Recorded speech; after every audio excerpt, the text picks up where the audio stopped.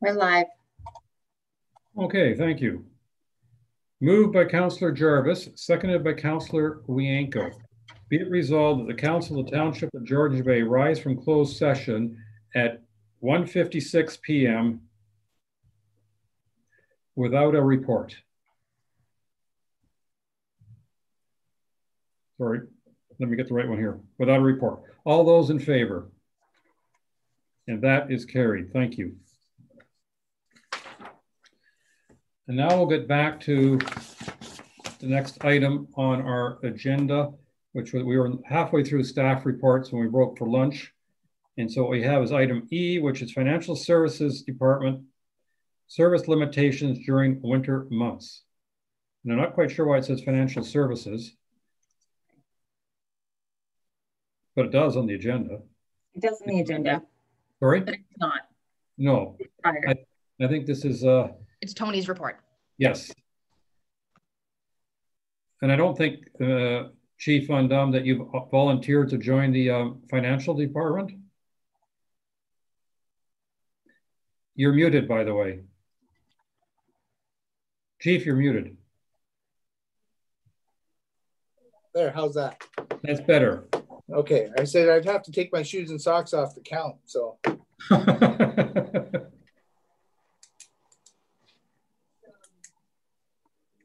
All right, sir. Are we good to go then? We're good to go. Okay. So this report was from last council meeting where we were looking, I was asked to look into purchasing snowmobiles and different options of trying to provide a response to our citizens that are out on water access only properties and some of our cottage private roads. So with that in mind, we have been taking the steps of trying to secure, having conversation with our local businesses and residents to assist us like they have in the past. We're doing a review of the liability and we've contacted our insurance company with that.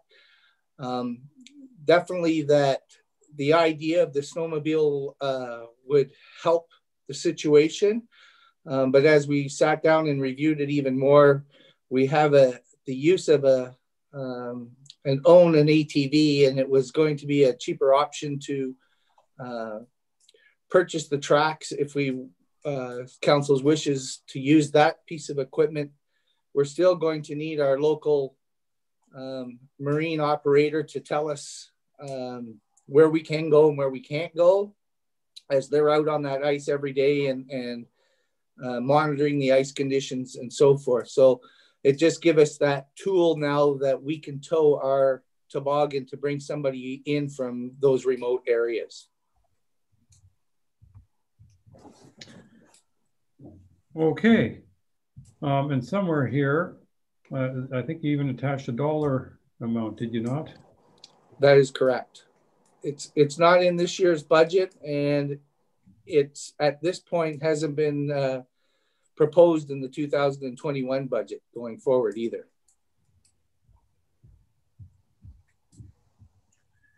All right. Councillor Douglas, I see your hand. Thank you. So Tony, I'm just kind of curious, you're saying that, just for clarification here, that it's cheaper to go with a set of tracks for the ATV than to buy a snowmobile right now? That's correct. We already have a trailer that we can use. The tracks are approximately $5,000. If we buy a new Skidoo, we need to get a trailer to tow it, and we're going to be over that threshold. Okay, so I just want to put a little bit of input into this. I've had ATV with tracks, and I can tell you right now that the cost of maintaining them, the accessibility to get them in places, and speed over the ice especially, and weight, if you're dealing with a situation where you're on a little bit thinner ice, you don't have the same, it's not quite the same. It would be really probably great for land use. Not so much on the ice, and I've had years and years of experience with them. We finally gave up on the tracks, just my opinion, but I think you'd be cheaper to get your snowmobile, get your trailer, and have all the access and the speed that you actually would need for safety. But that's just my opinion. And point well taken. We've looked at that. We've looked at Argos, that if we broke through the ice, we would still float. The problem being is we're on a sled. We can't be going at a high rate of speed anyways, because of we're towing a patient behind us on one of the toboggans. So points are well taken. Trying to, I'm going to say, juggle all of the precautions and all of that. I hear you, and I don't have I don't have another option at this point. Just supplementary to that, other than us, a little bit more money for you to get the right equipment. Personally, that would be my suggestion. I agree. The ultimate tool that would be of benefit to us would be a hovercraft. You're looking at about $150,000. If we looked at sleds, we still have that fear of breaking through the ice and creating that health and safety concern. So that's why we need the expertise of our local marinas and people to help us to navigate through those areas. And we've also looked at the cost of an Argo, that if we broke through the ice, we would definitely be able at least to stay afloat and perform another rescue to do that. So there's a number of options, and Argo at this point is at $37,000. So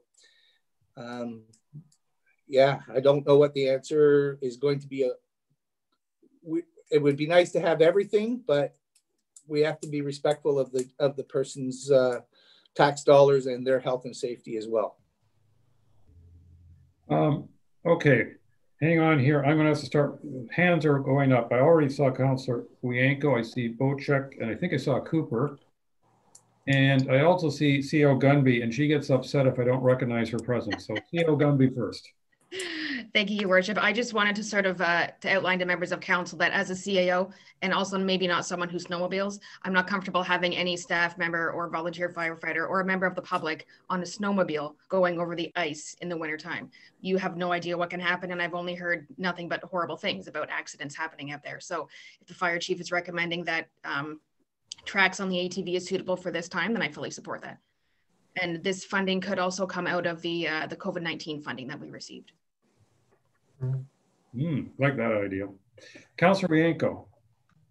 Just a bit of a sidebar here, and it goes back to the last issue about the rinks and so on. I guess Jennifer might be on. I don't know if Jennifer, maybe Jessica knows. There was a survey done earlier, about a couple of months ago, about the number of people who are staying up this winter. It kind of goes to the idea of who's going to be up here and so on. Are there any statistics that come out of that about how many people are staying up here for the winter and how many people are staying out in the bay and so on? It was, through Your Worship, it was quite low. It was 17% of the residents surveyed said that they were going to be up here for the winter. And no breakdown of where they live, water access? No, but I know that, we are desperately looking for that data from the survey. I know that the Georgian Bay residents were a huge influence on the population of that survey. So I've gotten nowhere trying to get the data. So I know Jess is working hard at trying to get it so that we can answer those questions. But overall, 17% of residents are staying up here for the winter. Truthfully, Councillor Wanko, I don't think that those numbers represent what we see. Even in residences like Oak Bay, the majority of the residents are there, and that's a population where mostly 60% of them are head to south. So I think the survey is misrepresentative of what's going here on land access facilities anyways.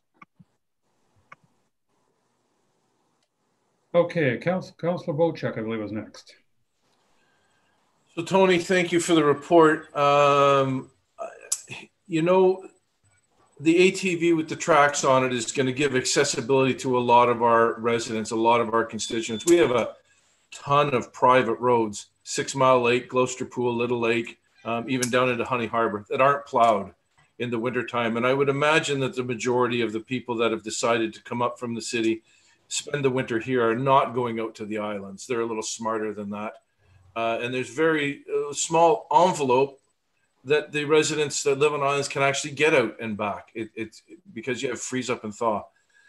So I applaud the fact that we're going to be able to reach most using these tracks, and you have a contingency plan through our local taxis and local seafaring folk that get out there and know their way around with hovercrafts and scoots and snowmobiles. So I think with the task you were given, you've come up with a fairly good solution here that's going to reach the majority of the residents that are going to be staying up here for the winter. So I fully support this, but in no way, shape, or form do I think we stop here.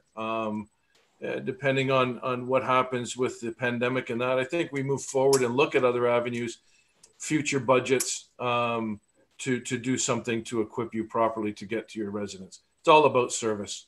So I do support your report. Councillor Cooper. At the risk of repeating some of what was just said, I certainly agree. The solution sounds very good. And I was going to comment, now that Brian has made it, this comment, that there are, compared to 3 or 5 years ago, there's quite a few hovercraft, certainly for Georgian Bay, that can be hired. And I know about scoots, of course, but hovercraft is a very safe craft. And some of them are quite big, and there's a few of them that are, seat 6 or 7 people. So, and can take somebody on a stretcher.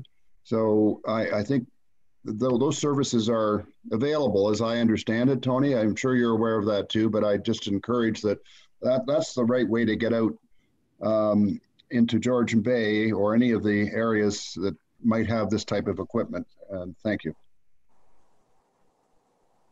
I'm going to read the resolution just so we know what we're talking about here, and I'm going to get our CEO to add a sentence for me at the end, or maybe you'll do it right now because you've appeared.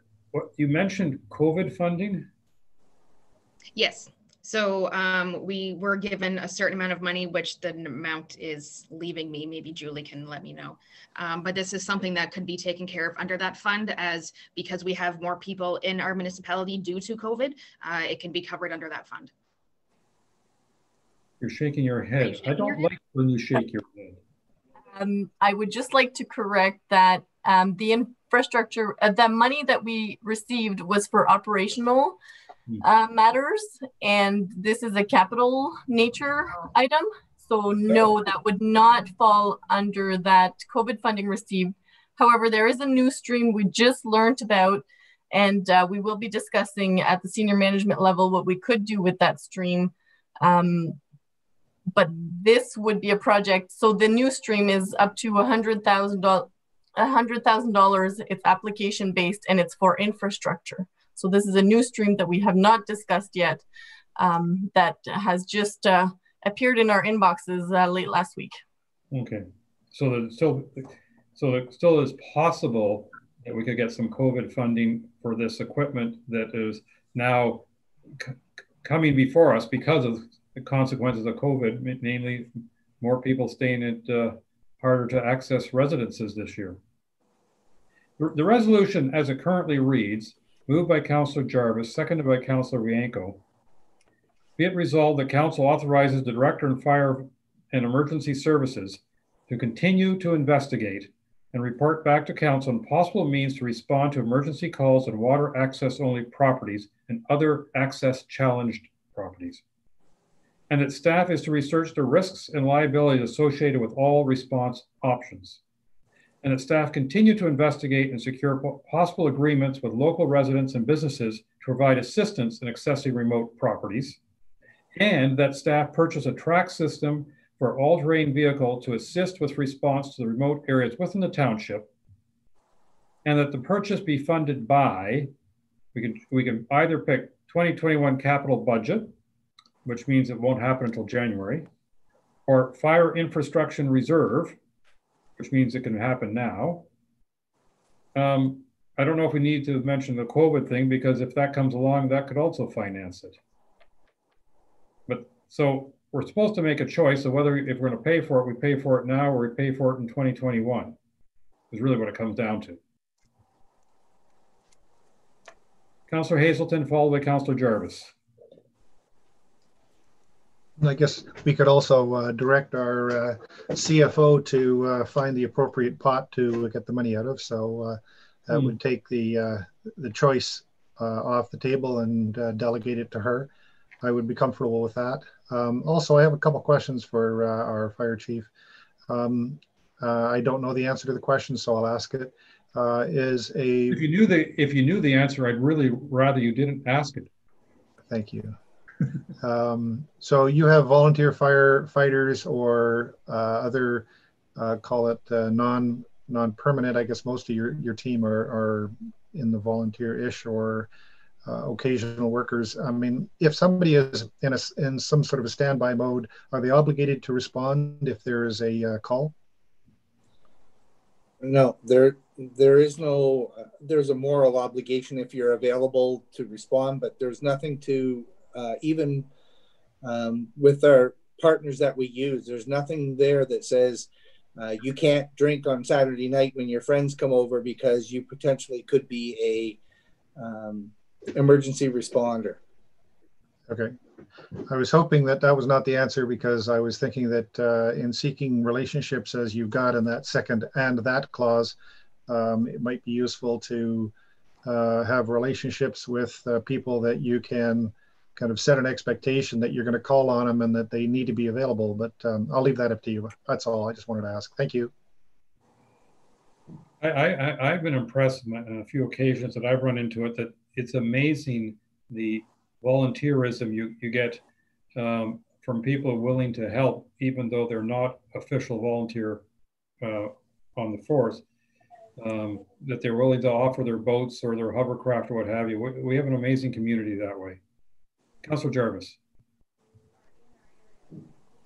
Most of my questions have been answered, but I like Councillor Hazelton's proposal that we leave the funding source for the track up to our CFO at her discretion to take it from where it needs to be taken. Other than that, I'm in agreement with this. I can't see us spending a lot of money. This COVID thing may, hopefully be over sooner than we think, but who knows? But this situation may be a little bit more temporary than we think. Who knows? Who knows? Ms. Boutier. Through your worship, I assisted in drafting the resolution with our fire chief, and I think we need to expedite this sooner than later, and I think it should come out of the reserve, the fire department infrastructure reserve. And if I'm going to do that, I need a resolution as per the municipal act, so it kind of has to be part of the resolution. Okay. But then at the same time, we can leave it up to you if something else comes along to reimburse the reserve, if I can put it that way. Sure. Okay. Councillor Wojcik. I was going to suggest the same as Julie did, that it come out of the reserve. And if we are fortunate to receive funding, I like Councillor Douglas's idea where we explore avenues to use that funding that may possibly land in our laps for an Argo or something like that. So my recommendation, or what I just think that, Tony's done a great job so far. Don't put the Argo thing out of your mind, because if we get some funding coming, it would be awful nice to have that information. So I look forward to, hopefully we get this track unit on right away. It's going to snow next week, folks. I'm not going to read the whole resolution again. You've heard it, but I'll have it now ending. And that the purchase be funded by the Fire Infrastructure Reserve. All those in favor? All right, Chief Van Dam, you're going to get yourself a track system. Thank you, Council. Okay. Now we have a development services report on the environmental consultant services. And I see Ms. Lemieux. I'm gathering you're going to speak to this matter. Please go ahead. Good afternoon, Council. So the report in front of you, report 2020-077 for Development Services, is just providing Council an overview of the results for our RFP that we issued back in September of this year, based on Council's support that we previously got to get some environmental consulting services for the Development Services Department, which is really exciting for us. A quick overview: in total, we did get 11 completed submissions, which was great, and we are recommending to award the main contract to Hutchison Environmental Sciences Limited as the primary consultant, with SLR Consulting being the alternate based on the scoring that we achieved. Again, so the resolution in front of Council is essentially just acknowledging that staff will be awarding these contracts, and please let me know if you have any questions. Thank you very much, Ms. Lemieux. I think this is a very good report in that what I like is a couple of things. One is we sometimes forget, I mean, as council, we sometimes forget, nor as residents, that planners are professionals and it's their job to analyze things per the planning laws, the planning rules, and give us their opinion on that. But sometimes that handcuffs them a little bit. And I believe that having an environmental consultant on board will remove those handcuffs, and that therefore a report can have both a planning and an environmental perspective on it. And I think that is going a significant step in the right direction. I also want to comment that I thank both Ms. Lemieux and Ms. Gunby for bringing this report forward, because in reality, staffing is not the responsibility of the council. We as council hire the CAO, and she then takes care of everything else. But I think it's very good that you brought this forward, because you know how important this is to council. With that, Councillor Cooper wants to make a comment, followed by Councillor Wienko. Certainly want to thank you, Victoria, for the report, and encourage that we have moved in this direction. I am encouraged that we've moved in this direction. I do have a couple of questions. One of which is, and I think I sort of communicated with both you and the CAO regarding the need to be mindful of a firm that has both environmental consultants and environmental engineers, because they're very different skill sets. And I wanted to hear your response to that. Is I'm not aware that Hutchison is able to cover off both sides of it. I'm well aware of SLR, they're a huge international firm, but can you respond to that first question? And I have a second follow-up question. Absolutely. Through your worship, to Councillor Cooper, that's a great question. The review did result in Hutchison, as an overview, being able to handle the most amount of tasks that we would need. And that is why also SLR was the alternate, given those more engineering type of scenarios that we may need, not as frequently that we may need, but also I am aware that Hutchison has quite a few relationships with other firms if needed to subcontract out for those services, but we are intending to heavily more rely on SLR for more engineering type of scenarios if we ever needed that based on a site-specific project, for instance. Thank you. And I just want to follow up. So, but your answer is that Hutchison is environmental consulting, not engineering. Is that correct? Through your worship, that's my general understanding from my review of their submitted proposal, yes. And could you respond with respect to SLR? They're strictly, I didn't realize that they're strictly engineering. Are they not also in the environmental consulting area? No, they absolutely are. But based on the grading system that we came up with through the proposal, Hutchison did score higher for the majority of the items which were more environmental based. So that's just where the scoring laid. But I'm quite excited to work with both of these firms, because I think they're going to provide some really great expertise for the township. All right, and I'm sorry to continue on here, but the scoring system looks like it's financially related. Is there something else that I'm missing here? Through your worship, yes, sorry. So that was the scoring that I included in the report was just for the top 3 scoring after the rest of so essentially we took the 11 firms and then we put it through the entire scoring system. Let me just pull up my notes here. And this is something that I have no problem circulating to council if you would be interested to see how that was done. But that was based on the overview of the proposals, you know, the services provided, their office locations, things like that. And then once we found the top 3 of those, then we looked at essentially the fees and the financial cost associated with that. So that was kind of our way to push forward the top out of the 3 highest scoring. So hopefully that helps your question.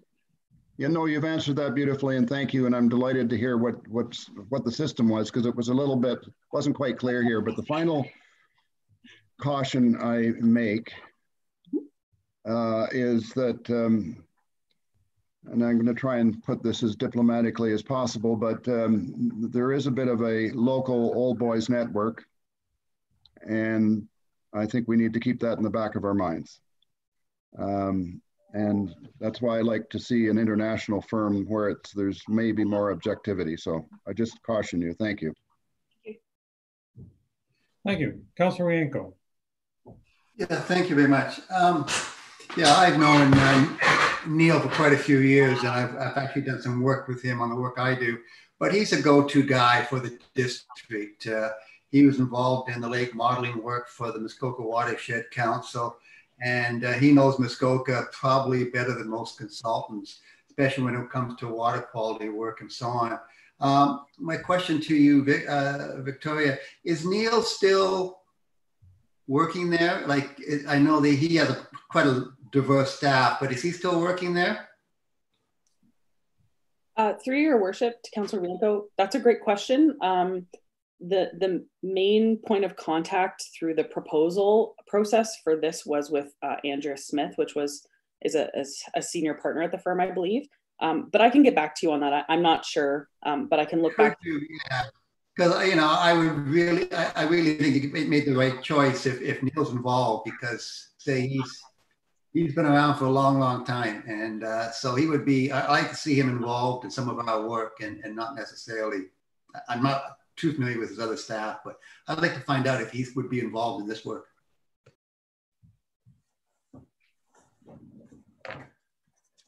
Councillor Jarvis. A quick one there for Victoria. There, I see 11 people put in applications. But just curious to know the diversity of the other 8. Are we talking about, again, international firms, or were they all people who decided they'd set up a firm just to do this RFP, and they all lived in downtown Honey Harbor and wanted the money? Just curious. Through your worship, that's a good question. I myself did not make a firm just to get this bid. Just kind of a quick overview. I would say, around 2 out of the 11 were more international based type of firms, ones with, offices all throughout the country and internationally. I would say 3 of the 11 were Muskoka based, mostly in the Bracebridge area, and the rest were more GTA, Hamilton, Waterloo. Oh, okay. Thank you. So nobody with a pickup truck and a dog. Oh, okay. Other than your application, of course, Councillor Jarvis. That's a cat. Yeah. Oh, sorry. The resolution in front of me reads, moved by Councillor Rienko, seconded by Councillor Bocek. Be it resolved, the Council receives Development Service Report 2020-077, and the Council acknowledges that staff will award to Hutchison Environmental Sciences Limited a contract to be the primary environmental consultant for the Development Services Department for a 2-year term with opportunity for renewal at the discretion of Council. And the Council acknowledges that staff will enter into a contract with SLR Consulting to be the alternative environmental consultant for the Development Service Department for a 2-year term with opportunity for renewal at the discretion of Council. I think it's quite significant that this resolution includes at the discretion of Council. So we will be involved with what happens in the future with this group. All those in favor? I'm seeing lots of hands. That is carried unanimously. Thank you. Thank you. Thank you. And Mayor, may I just make a comment before Victoria disappears? I perhaps on behalf of all of council, thank you so much for the work you've done on this and the fact that you have brought this to council for consideration and that you have selected both a primary and a secondary consultant, both with very strong credentials that should put us in good shape. This is a monumental step forward, and I think we all thank you very, very much. Thank you. Yeah, thank you for that observation. You're absolutely, I agree with you 100%. Thank you, Ms. Lemieux, now that you're gone, or gone visually. All right, now we get to talk money. Ms. Boutiette, budget. Thank you, Your Worship. I would like to start by apologizing. I noticed that attachment 1 does not have a revised date, nor does it say draft 2, but it should. These are updated numbers. I've used the same template, obviously, and I didn't change the date nor the number of the draft. The resolution before you today gives a variety of options of where money could be saved.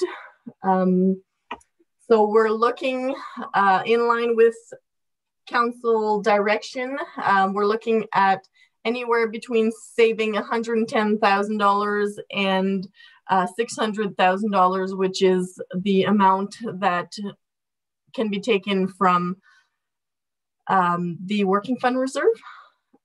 Therefore, I don't know if council has specific questions or if we're just jumping into the different options that I have ready on the spreadsheet and we could do a total. I'm wondering if I could. Councillor Jarvis introduced an item under new business on council remuneration, and I'm wondering whether that should be part of this discussion as well. I don't know what the dollar amount would be. Yeah, that's what I would like to know, and I have no objection to bringing it into this. So through you, Your Worship, the dollar amount, so the council remuneration bylaw states that it's determined at year end what the increase in council wages are, and to a maximum of 2%. So we use the prior year's COLA. We don't anticipate that it will be 2% this year.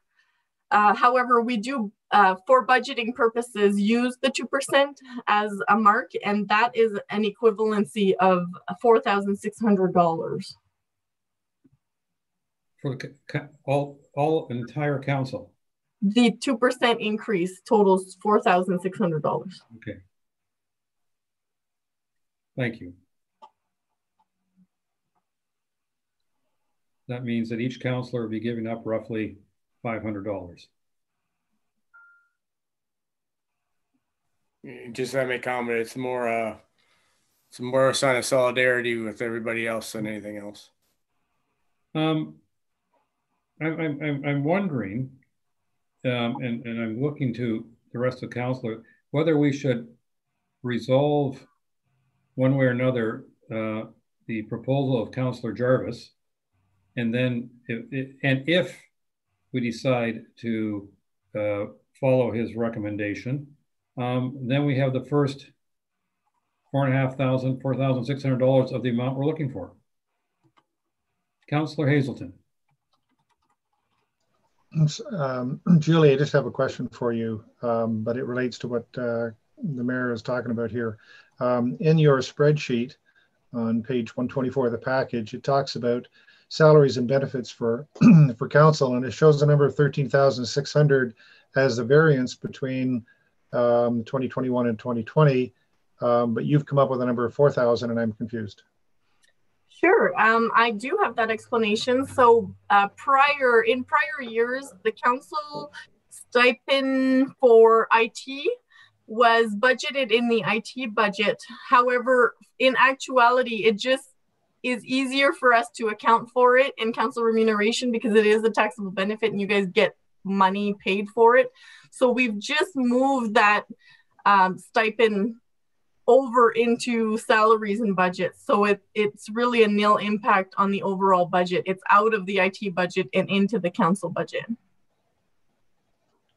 Thank you. And further to Mayor, what you were suggesting, I'm fully supportive of dealing with Councillor Jarvis's recommendation. So Councillor Jarvis, I don't know if you have to make much more of a presentation, but it was your item 10B. Is there anything else you want to add? No, I think it's pretty much been said. I would like to put a motion to the floor for the council to consider that we forego our increase for the next year or something along those lines. Councillor Wienko. Probably in this budget, I wouldn't support it because we're trying to get down to a zero budget. And I don't think that's reasonable. I think if we're at like talking about an 8% budget and we're trying to whittle it down, yeah, I could give up my $500. But just to get to a zero increase budget, no, I think a lot of us are way underpaid. We do a lot of work, we go through a lot of stress. My costs are going up for Wi-Fi this year. I put a lot of miles on my truck every year. I don't get paid for that. $500 doesn't make much difference to me, but I think it's a principle that I think we need to get paid for what we do. And if we're going for a zero budget, I'm not going to give up my salary just to get to a zero budget. Councillor Cooper. I think for $500, I'd be more than pleased to forego the increase. I think it demonstrates our interest in being very careful about the finances of our corporation. And frankly, we've got a lot of numbers to deal with here today. And this is a good demonstration as a start. And I will remind us all that given the circumstances that we're in at the moment with respect to legal challenges that are significant, hugely significant from a financial perspective and otherwise, this doesn't really reflect on that aspect very much. I'm sure we have some money set aside, but nothing compared to what we're really going to be spending. So we need to look for money anywhere we can find it. That's just a bottom line for me. And if Julie disagrees with that, I'd be interested in hearing, but I think we're facing some pretty serious financial issues this year. Councillor Douglas. I think along the same line as Councillor Wienko on this one. If we're trying to save money, I would say we should be looking at where some of our legal costs are going that are unnecessarily going out the door. I think we all work really hard for our money. Our costs are going up, the fuel costs for running the trucks and so on. And I think our constituents would agree that, you know, what we do for them is significant. And if anywhere we want to try and save some money, it would be so much more if we could get the legal fees of some of these really unnecessary things that are going on to stop. Councillor Wojcik. Yeah, I see a little bit of a dilemma here. I know I've been on council now for 6 years, and as well as Mr. Cooper and Ms. Douglas and Paul Wienko, we took a pretty big hit that probably you guys don't know about. 1/3 of our councillors' remuneration was tax-free. The Ontario government took that away from us, and we got a small increase to compensate for that. I do agree that the costs have gone up, especially getting out and visiting constituents. I can't lie. I haven't been out this year visiting constituents because of the pandemic. But understand that my constituents, some live on the Severn River, which means I have to get in my car, put my boat on a trailer, go up, launch it, go up the river, go see these people's problems and come back. Basically, councillor remuneration is to take care of your expenses and not for profit, not for income. We do this on a voluntary basis, and we're volunteer counselors. The money is to cover our expenses.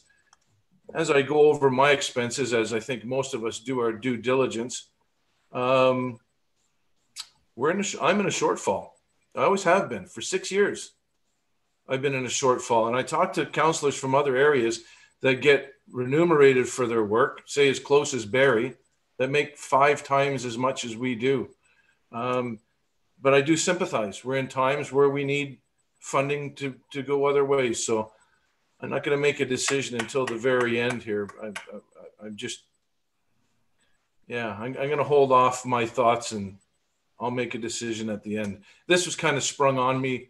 And I understand, Councillor Jarvis, it was just today or yesterday you put in this resolution. I haven't really had time to digest it fully, but I don't like taking money out of my pocket to do my volunteer job. I think that's all I'm going to say on the matter. And thanks for the time on that. Councillor Jarvis, do you have your hand up there? Yeah, I'm a little surprised at 2 things. One, I have mentioned this at least 2 other council meetings in the past, so it shouldn't be new to anybody that this has been my thinking. However, I've never put a motion on the floor, so definitely not that way. I think I understand that there are expenses. It's very difficult. I mean, it's very expensive for us to run our boats into council meetings. We haven't had that expense this year. I think expenses generally, I can't believe that expenses haven't been down this year compared to past years because of the COVID situation. Merely by the fact that we don't have to travel to council chambers for our meetings. Gas prices are down. Cost of borrowing money is down. The amount of money we'd be giving up is a token, but by the same way, it's also an indication to our community that we're willing to tighten our belts on their behalf. I don't see how this could be anything more than a very good principled decision by us to help out our community, period. We look at this again every year. I look at it again next year. The increase is minimal again. And I think we've got to show people that we're trying to make an effort here, and that's one way to do it. I don't have much more to say to that. Thank you. Ms. Gunby. Thank you. I just wanted to remind council that Ms. Boutsiet prepared a report with 14 recommendations to go over. So I do hope that all 14 don't take this long to discuss. We can't predict that. I'm going to decide to not call the vote on this as of yet. And the reason is I clearly have a split council. I don't want to make the decision because any vote I take will be a personal vote versus a council vote. And therefore, I'm going to postpone voting on this until we look at all the other items. I thought there might have been a more common approach, and clearly there isn't. And therefore, I'd like to move on to the larger items. Councillor Bocek, you want to add something in? No, okay. I have a question of clarity. Okay. Is Councillor Jarvis, are you talking about, no, I'm going to ask Julie. Julie, is council remuneration based on the term or the year? It's based on the bylaw that was passed. So it keeps going up with this COLA because the bylaw includes the COLA until a new bylaw is passed. So it's simply we'd be foregoing the cost of living allowance. Yes. And if for this year, if that was the cost of living allowance for this calendar year. Yeah. For 2021. Mr. Mayor, if you think it's split, I'm probably in favor of this, being that it's just for this year and it's just the COLA that we're talking about. But if we vote in favor of this, I want to make sure the message gets out to our constituents that we've done this.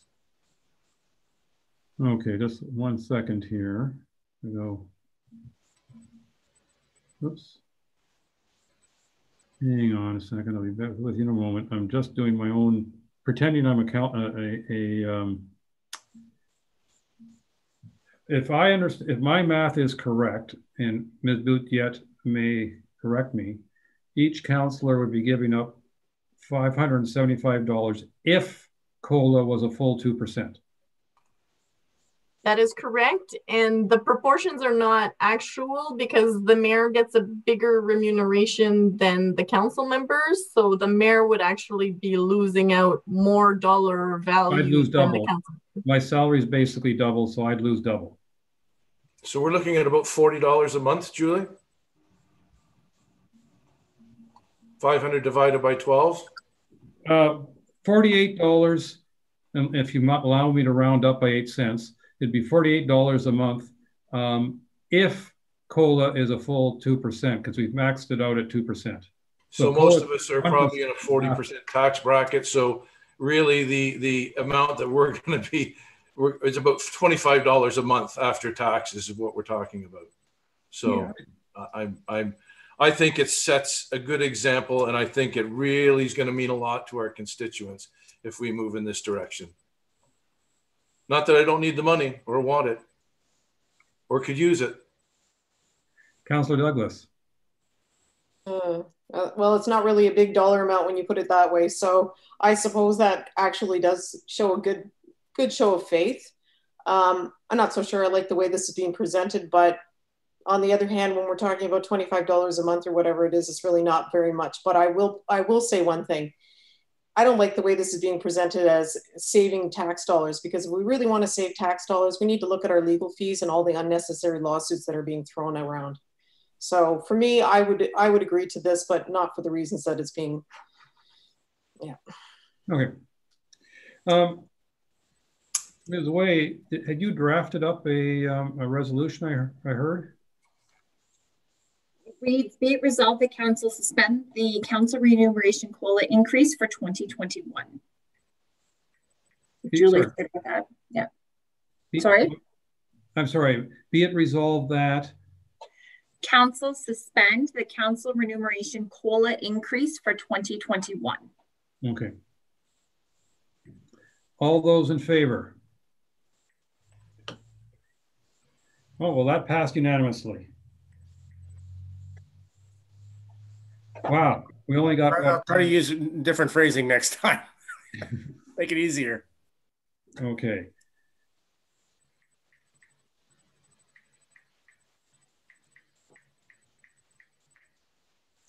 All right. So now we have to go through this budget and pick a bunch of items that we're going to decide to forego in the coming year.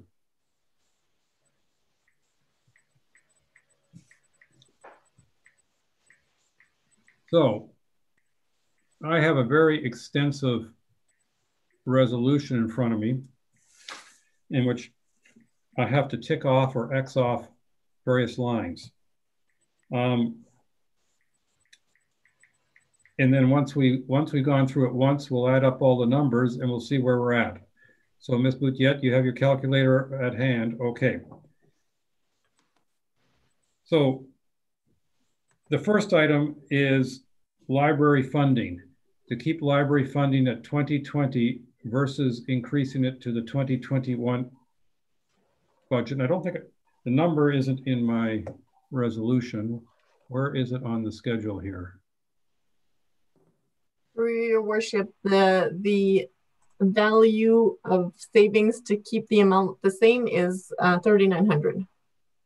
$3,900. So, council, do we keep the budget for the library flat, or do we give them the extra $3,900 that they normally would get?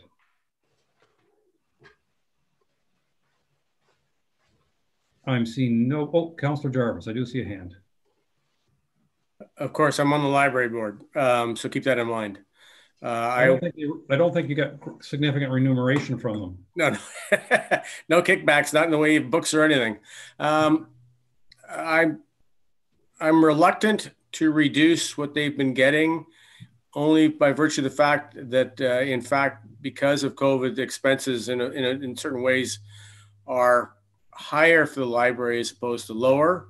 And I know that our CEO, whatever the position is, hasn't had an increase in a couple of years. So I would like to keep that I would like to keep that increase in place. Okay. Any other comments? That's a thumbs up, Councillor Cooper, I presume. So let's leave that in place for now. Second one, reduce MacTier Community Development Association gazebo Mrs. C activity park to $5,000. Councillor Cooper. You're muted. Sorry, I thought I'd hit it hard enough. I just need to understand, if we reduce it to 5,000, what have we saved? I'm not seeing those numbers here, and I can't remember them all. So, Julie, can you explain that to me? 35,000. Sorry? 35,000. The ask was 40. Well, that's a significant amount of money, which we're going to have to find somewhere. So, anyway, I think it's something worthy of consideration. Thank you. Councillor Rienko. Can we go down to 10,000 from 40? We can pick any amount we want. Quite a bit of money. I think we're taking a little bit from everybody, and that's a lot from one person. So can we say 10,000 instead of 5? Sorry. So in other words, you're going from 40 down to 10,000. Correct. That would be my suggestion. Councillor Douglas. I would agree with that. I think 10,000 is a little bit fairer price, amount than 40,000 in this year, given our situation. I think that the community would be happy to see the fund grow. It's not exactly what they need for what they want to do, but in this time, we have to be as conservative as possible. And we are looking for money, so I would agree that I'd be happy to see it go to 10. Okay, Council. How about 10? I see a couple head nods. Okay, let's do that for now. Cognisheen Community Church, dock replacement funding to $5,000. Councillor Jarvis.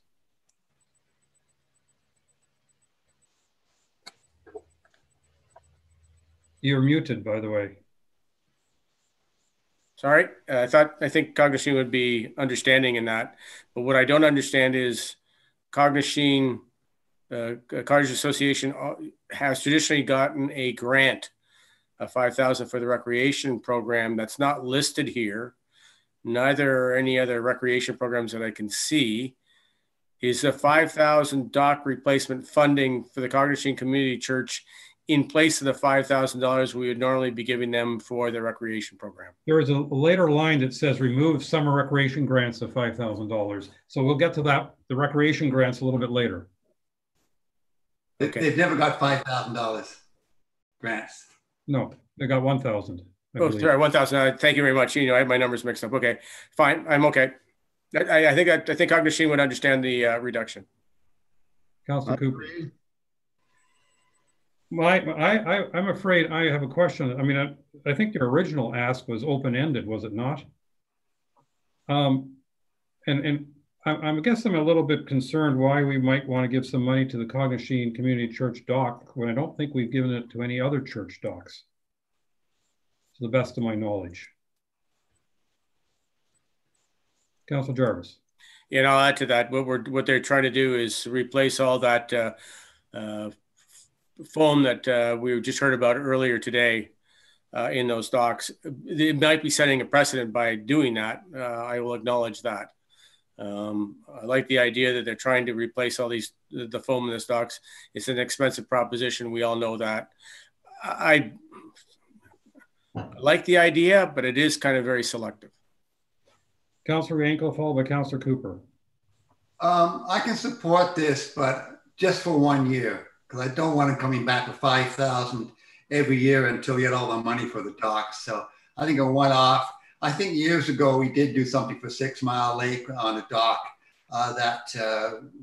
we did. So I have no problem with $5,000 for Cognisheen dock, but it's just a one-off, no more years. Councillor Cooper. Yeah, I'd just like to say that as I understand it, this dock replacement program to get rid of foam is somewhere in the neighborhood of over $100,000. And the other point I'll make, it's not just a church dock. It's really a community dock as well. The church shares these docks and its facility for annual meetings and so forth. So it's a bit like the one in Honey Harbor, Mayor Putzier, in that sense. And so it is a community center in a way, and the church has been very generous in terms of allowing a variety of different activities at this location for a large community of 600 seasonal residents who pay pretty high taxes. So I think this is would be good of us to go in for this year. Thank you. Yeah, you made reference to Honey Harbor, where the Honey Harbor Community Church replaced its docks. I don't believe it approached the township for any funding of those docks.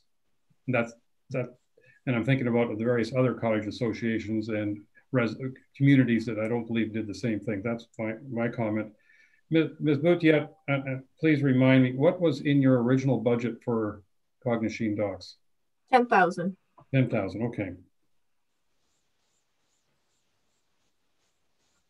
So, council, I'm looking for a head nods, yay or nay, 5,000 to the Cognachine dock.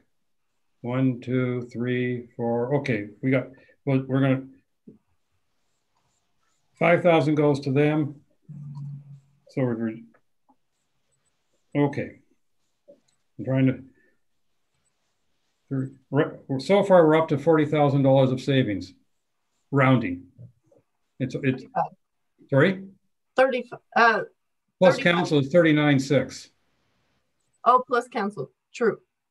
Okay, next one.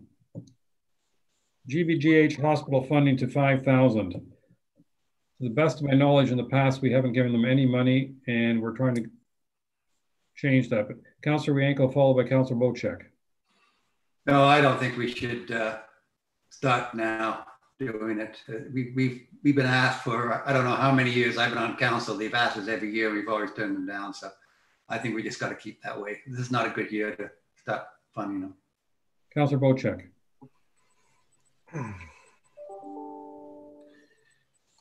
I don't have an issue with eliminating this. We as council support the Seg Bay Chamber of Commerce, and the Seg Bay Chamber of Commerce each and every year does a golf tournament to support the hospital in the tune of 25,000 this year, 35,000 in each of the previous years. We have to remember too that the GBGH is in Simcoe County. It's not in Muskoka. There's a lot of things here. I think if we're looking to save, if we're looking for places to save, this might be one place to do it. You know, continue to support the community events that fund the hospital indirectly. But I think in times like this, we don't need to be doing this. So I'll leave it at that.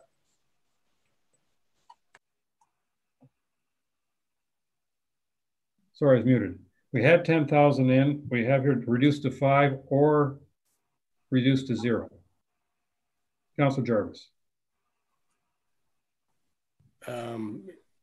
Notwithstanding Seg Bay's tremendous support over the years, I think that is our hospital of choice when we use, I know coming in from the lake, that's the hospital people go to.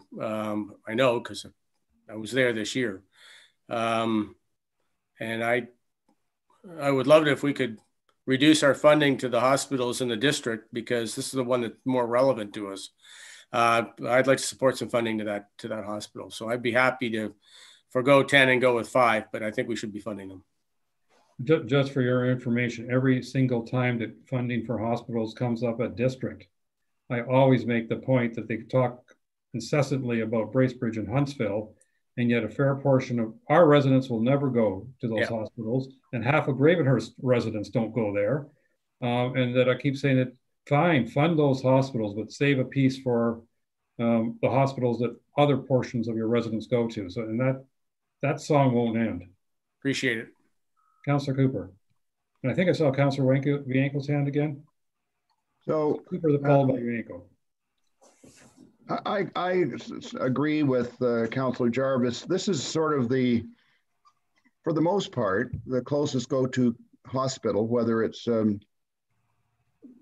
Georgian Bay water access people, the south end of our south end of our municipality, around Severn and so on. I know that Barrie is relatively close to, but this is the closest. And it's really, I think, worthy of supporting. And the fact that we've reduced this amount is one thing, but I'd be against going to zero. So I support the recommendation here, but not to zero. Thank you. All right. So we had Councilor Yanko, sorry. I just wanted, you should probably check with the district again, because I think we were successful in getting some district money to go towards the Georgian Bay Hospital. I think possibly even Parry Sound. But I think we were successful, but maybe check with the district on that. But again, a lot of people around here, they don't go to Georgian Bay Hospital anymore. They go to Barrie. They got all the cardiac stuff going on down there and so on. So I think a lot of people now are going down to Barrie. It's Parry Sound. It's Parry Sound, not Midland. Yeah. You're saying Parry Sound got money in Midland? Are you sure? You're on that committee, so you know. Yeah. Okay. I'm going to suggest, because we have three options, the original 10, 5, or 0. 5 is in the middle. So we reduce it down to 5 and say 5,000 for the hospital this year. And we'll see how it all works out.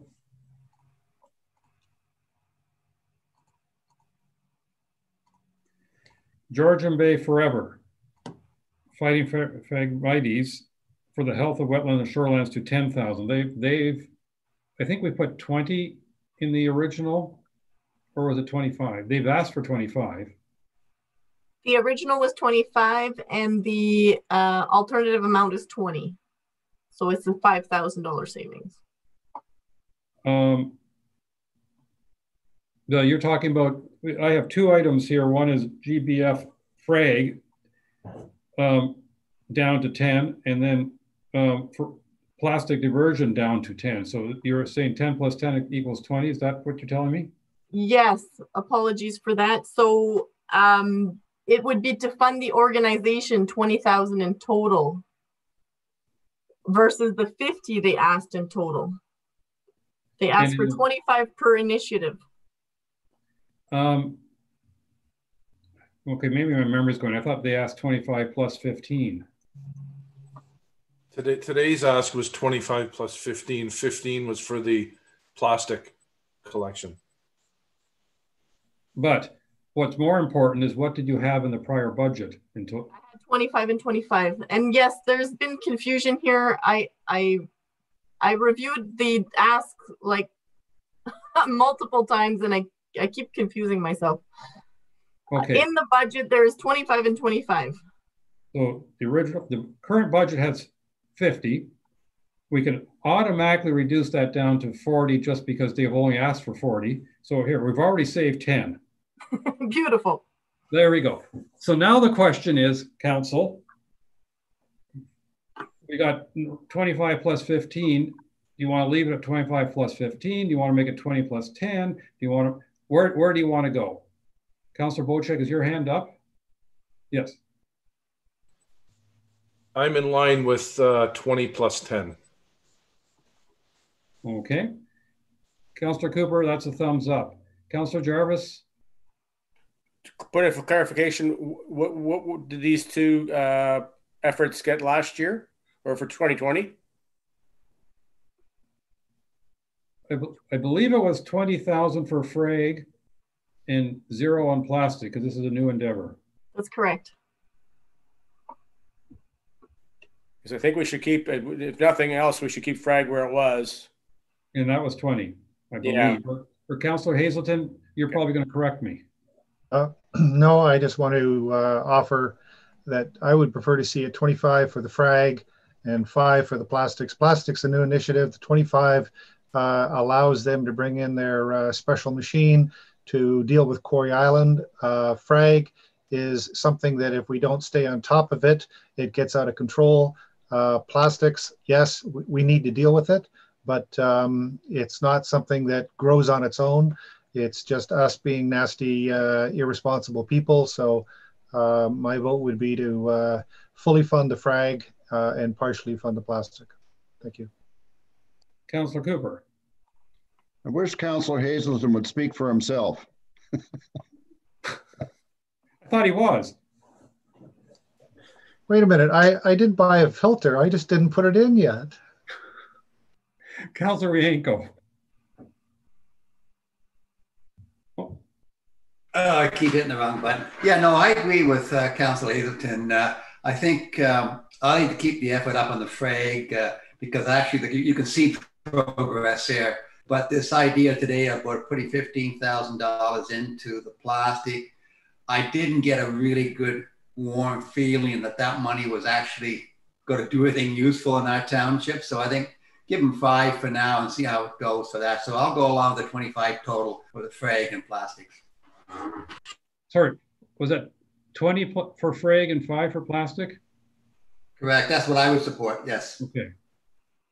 So that's 25 in total. I think Councillor Hazelton was 30 in total, if memory serves. No, he was 25.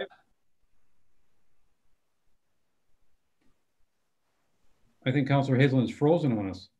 Yeah, I recall he said, keep it at the frag at 25 so that they can do the work in Quarry Island and the other 5 for the plastic. So that's what he was asking for, 30. And I think a couple of others of us have said a total of 30 to GBF. So anyway, that's sort of where I'm at. Thank you. I'd like to hear from Councillor Hazelton if I'm wrong. He definitely was 25 on frag. I'm quite certain of that. Yeah, and I believe he was 5,000 on the plastic. And Ms. Gumby's appeared. Yes, he was 25 and 5. So 30. Yes. All right, shall we agree to the 30, 25 plus 5? Okay, so therefore, we're going to ignore that and reduce funding for Georgian Bay divert and capture to $5,000. And that means compared to the original budget, we've now saved $20,000 on Georgian Bay Forever because we've gone from 50 in the prior budget to 30 now. Georgian Bay Great Lakes Foundation to 20,000. Is that from 25,000, Julie? Yes, correct. Okay. And this is for the contract work they've been doing for us. Okay. Councillor Cooper. I'm hopeful that they could do it for 20,000. It's a very expansive program that covers a large geography from 12 Mile Bay down to Severn Sound. So I think it's worthy of either keeping at 25 or maybe reducing to 20, but I think we have another opportunity in Honey Harbor with the testing that SSEA is doing, which I think might cover off most of this anyway. So I hope they can do it for 20, but I certainly wouldn't like to see it go any lower. Thank you. Okay. Councillor Rienko. Well, correct me if I'm wrong, but I don't recall getting a proposal from them during our budget process. And last year we gave them $20,000 and we were kind of under the impression that it was a one-off deal. So I'm somewhat surprised they've come back for more, but I don't remember them coming back. Correct me if I'm wrong, but I haven't seen any proposals from this year, nor have I seen results from last year. Ms. Gunby. Thanks, Your Worship. They were going to come back and report their results, but I just don't think that their results have been completed as of yet. But did they make an official request for 2021? Not that I've seen. So why have we got it in here then? Why are we giving money to people who haven't requested it yet? Because when we engaged them initially, we engaged them for not just this year. We spoke about this testing program going forward for several years. And it covers the only areas of Georgian Bay that are not covered by SSEA. So I think it's a very good investment, and I support it fully, and I know our communities up and down the shore do. So, and I'll let other councillors discuss that, but I think it's a good value. Request money before you get it, and we haven't had a request yet. So, you know, but I think this was a contract. I thought we'd hired them on a contract with a renewal option. Councillor Bocek.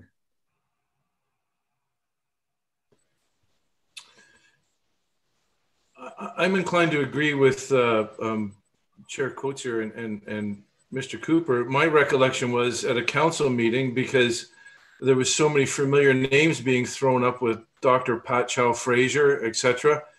I do remember, and I had great faith in their ability to provide what they had suggested they could provide. And my understanding was that it was not 20,000, but 25,000 that we agreed to as a council, and that this would be an ongoing event that we would fund each year. So I thought that was in 2020 we made that decision, not 2019. So I'm a little bit miffed here. I thought we had agreed to the funding this year, this term already. Yeah, it was this past winter. It was a sort of a last minute opportunity that we approved, and I thought it was with a renewal option or understanding. That's my recollection. So my feelings are, I think this is probably one of the most valuable programs that we have currently running, very specific to a very specific target. And so, yeah, I think if they can do it for 20,000 this year, we'll try and get it back up to the 25,000 next year. We have to explain our situation to them and just say, we really want you here. We're going to hit you a little bit this year, but we'll be back, you know, type of thing. I don't want to see this go away. I think this is of great value. All right, so shall we leave that reduced funding to 20,000? Okay. Remove contingencies of 6,000 for grants and donations. So that was just a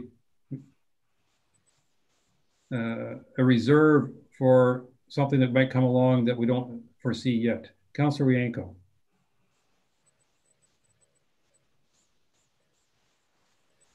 You're on mute, Councillor Wienko. Okay, this goes along with the recreational grants of $5,000 for the inland.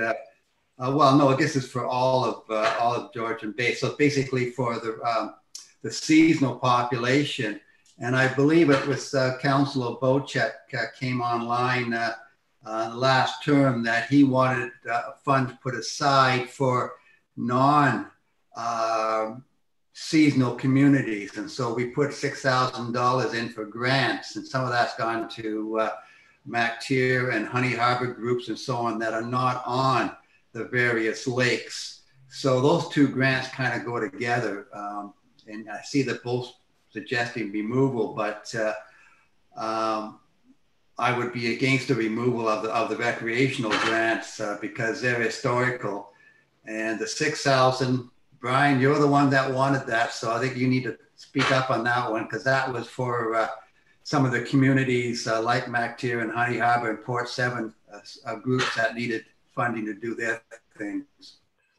That is correct, Councillor Wienko. I think I made mention of the group of inlanders here, the homesteaders we call them, that aren't seasonal residents, don't belong to a cottage association, but still would like funding.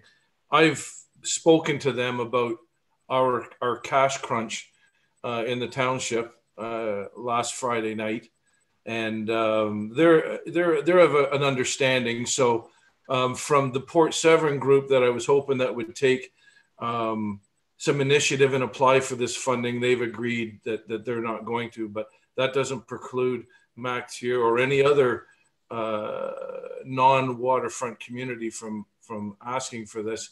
As far as Port Severn goes, I'm okay with anything that the rest of council wants to do with this funding, because I know it's not coming here to Ward 3. Councillor Douglas. I'd be in agreement to cancel both of those for this year, because quite honestly, I don't think there's going to be any. There's a good possibility that there just isn't going to be, functions going on anyways. And I think it's 1 year that everyone would understand. I mean, that, if we're pulling and clawing back in every way, that perhaps we're not going to have functions going on in 2021 at this point. Just a thought. But I'd like to see it come back for the following year. I don't want to see this permanent. Councillor Jarvis, followed by Councillor Cooper. Yeah, I'm gonna do what Councillor Douglas did and the others and group the two together, the recreation grant and this. This one to me is sort of one of those things we should have as an essential backstop for the local residents. And I would rather not remove it. I don't mind reducing it if that's okay with others, but I'd rather still see something on the books in case something comes up. I could truthfully say that recreation grants for 2020 in Cognachine weren't used, so will be bridged over into 2021. So I know that the CCA, while not real happy, will be understanding of their recreation grant being reduced for next year. Councillor Cooper. Might I suggest that we reduce this by a little bit in each case? So maybe 5,000 and 4,000. I don't think many of the cottage associations actually collected on this second portion, the 5,000, because they wouldn't have had programs. So well, that's my question. Do we know if they collected in 2020? Julie? I'm not 100% sure, Your Worship. They did. Yeah, I'm aware the CCA did cash their check. Well, if they collected, then I think we should remove it for next year because they didn't offer the programs this year. But that's what I'm saying is, yeah, I'm pretty sure that they're comfortable holding it and using it next year. That would apply to any of those associations for the most part. They didn't have regattas. A lot of the money goes out for $500 to cottage associations for regattas. They wouldn't have had regattas. There wouldn't have been the ability to social distance. So anyway. We're skipping ahead, but I think the summer recreation grants make sense to remove because they were in the 2020 budget and the money was probably spent, and yet they didn't was sent out, and yet they didn't have their programs. No, I might differ with that, Mr. Okay. Mayor. That I have a group, a cottage association that does use the funding. Possibly two that did. I haven't checked with the other one, but I know one of my cottage associations did use the funding. Paul, that's up there on 6 Mile, correct? No, I don't think we applied this year because we only do it for regattas, and we didn't have a regatta, so we couldn't apply. The Gloucester Pool decided against the regattas too. So, all right, I'm changing my mind. I think that we can probably forego the money and forego the recreation grants, as far as I'm concerned. Let's make a statement here. We gave up. They're going to have to give up. Let's balance this thing out the best we can. Have a 0% increase. Councillor Yanko. Well, they didn't use the money this year, but I'm hoping that Cognachine can have the swimming programs next year. We can have a regatta on our lake and other lakes and so on. So just because we didn't use it this year, I don't think they should be penalized for next year. You know, let's get back to normal. Hopefully by this time next year, we can have these regattas and so on. So let's be optimistic here and that the money would be used. Maybe we could combine these two. Instead of having 11,000, say have 8,000 total for both inland communities and also for, as you say, the homesteading community also pulls it out of that $8,000 pot. So instead of 11,000, go down to 8,000 for next year. But I'm sure somebody's going to have a regatta, and I hope the swimming program gets going up in Cognachine because they need this money to run that program. I'm going to make a proposal, and that is that we remove the summer grant of 5,000. However, we give direction to Ms. Boutiet to find out last year where the $5,000 went. And what I'm meaning by that is, for instance, if last year Cognachine got their 1,000, this year they get nothing. If last year 6 Mile Lake got nothing, this year they get their $1,000. In other words, if it wasn't spent, if the 2020 money wasn't spent by an association, they can apply for it next year. But if they got it this year, they don't get it next year. That's my thought. Because if somebody like Cognizant got money this year for a program that didn't exist, then they should keep it in the bank for next year. You're telling people that they're not honest. You can't ask for money you didn't use. I don't think anybody's going to say that they didn't have a regatta, but they get $3,000 anyway. I think they should tell people that they're being dishonest. Councillor Douglas.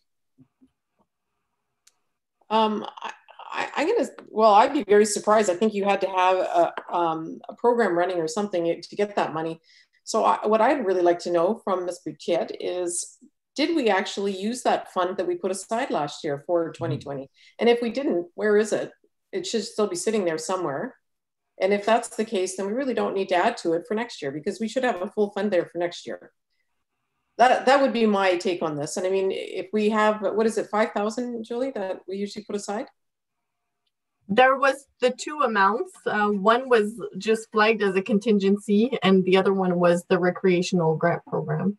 Which is... and usually how it works is if there's no resolution to transfer it into reserves to be used next year, it just flows into the general surplus and then flows into your working capital reserve. All right, we spent a heck of a lot of time on this. Why don't we set this aside for now and get Ms. Boutiette to tell us who did or did not withdraw money? Because last year there was definitely a resolution where each person, each group was approved for 500, 1,000, whatever it was. And we should be able to find out this year whether who did or did not collect on that.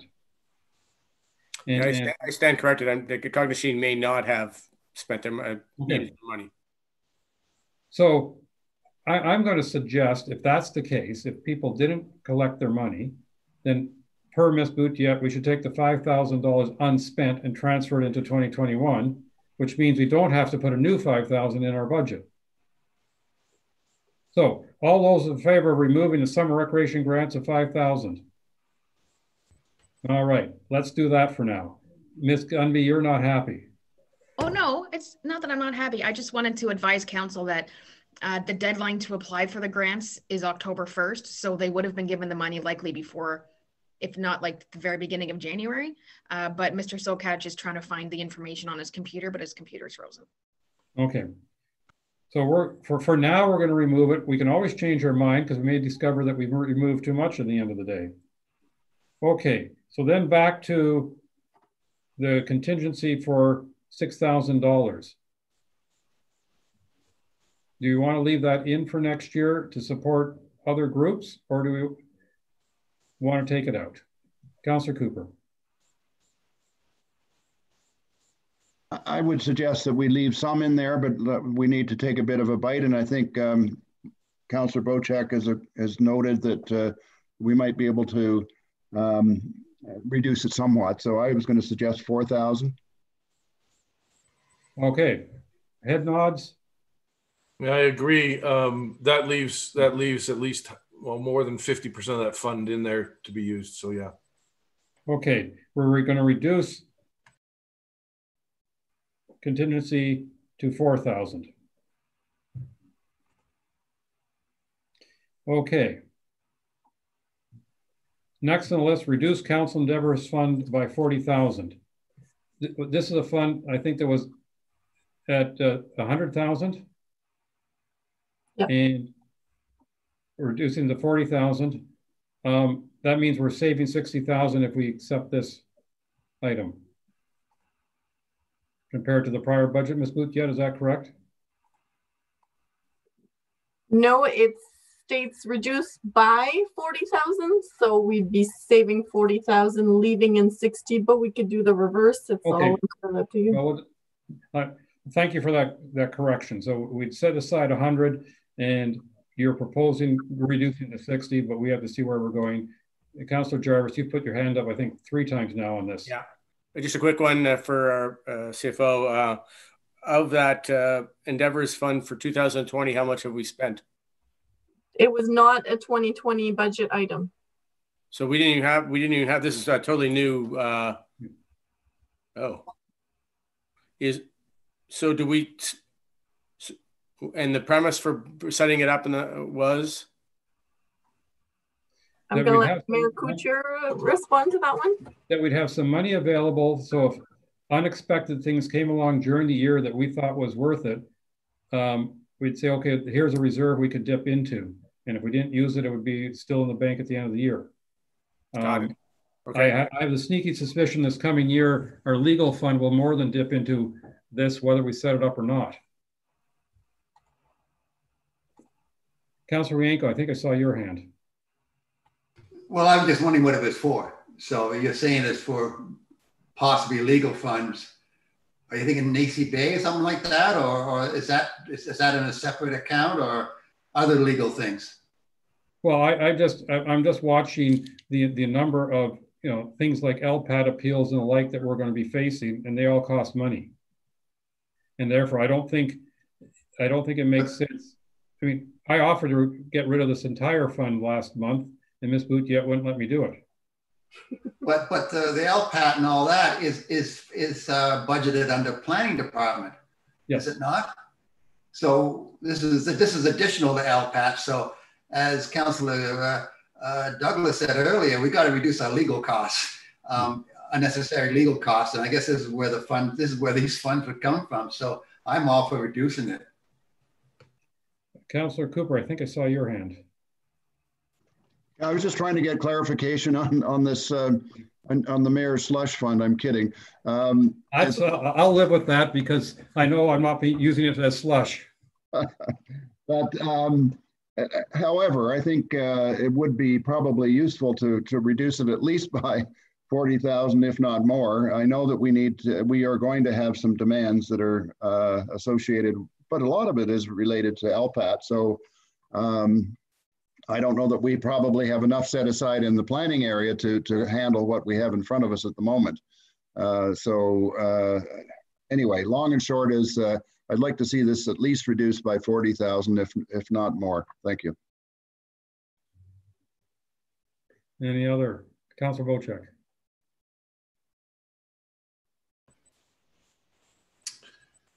There's always different avenues of looking where money hasn't been spent that's been allocated in order to facilitate things like legal costs and that. We can switch things around a bit. I don't know, it seems to be anywhere between 40 and 60. So if we left 50,000 in there as a contingent, that would give us $50,000 off of our dilemma here. So I'm going to put it out there that we reduce it by $50,000. Okay, I see thumbs up. It's been reduced by 50. Remove summer youth program outsourced for 30. I've forgotten. Can you please remind me what this was? Yes, through your worship, and Brad may be able to speak better, but we used to offer a fully staffed summer program. And for 2020, Brad had come forward with a report that says we should outsource it to an organization. And he gave the example, the YMCA. However, we didn't end up offering that program in 2020 due to COVID. So we're just wondering if we're in the business of offering summer youth program in its entirety. If memory serves, this was the MacTier program where we had real challenges in the past when we were staffing it ourselves. Yeah. Correct. So, yes, that's right. So this is the MacTier summer youth program that we're talking about right here. Councillor Jarvis. Once again, if we have funds from this year that were not used, we should, we don't need to have $60,000 next year. So let's just keep $30,000 that we didn't spend this year for next year. So that'd be a $30,000 reduction. They, through your worship, the COVID savings were offset by COVID expenses and were pretty much flat, including the COVID operational grant of 300 and some thousand. Councillor Wojcik. I vote we remove this completely from the budget. I don't think there's going to be anything in 2021. They're talking about a vaccine maybe for late 2021. I don't see anybody out playing this year, running around in a rink. We've already said that we're looking at outdoor activities being canceled in the wintertime. Unless Brad has something else to offer us in the way where we have commitments currently to something, I say we just axe this whole thing. Mr. Sokash, you're probably appearing on recreation grants, weren't you? Yes, yes. We do not have a commitment for the coming year. I haven't spoken to the YMCA for a while, which is a group that was somewhat interested in running a summer camp. So if it was removed and never revisited, from a personal standpoint, that would be great. From the community standpoint, I guess we'd have to wait and see if we get any feedback. Okay. Any other comments? I'm hoping to hear from either Councillors Douglas or Wienko, because that's MacTier's their corner neck of the woods. Councillor Wienko, followed by Councillor Douglas. I think we should remove it. I would be reluctant to make a decision at this time that there's going to be any type of programs running next summer.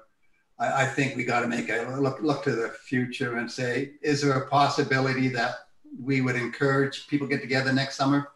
At this point, I would say no. But I could revisit it in 2022, yes, but not for 21. Councillor Douglas. Yeah, it's as I said earlier, I think with all these fundings, you know, for the recreation and furthermore, I just don't see anything really going on this year.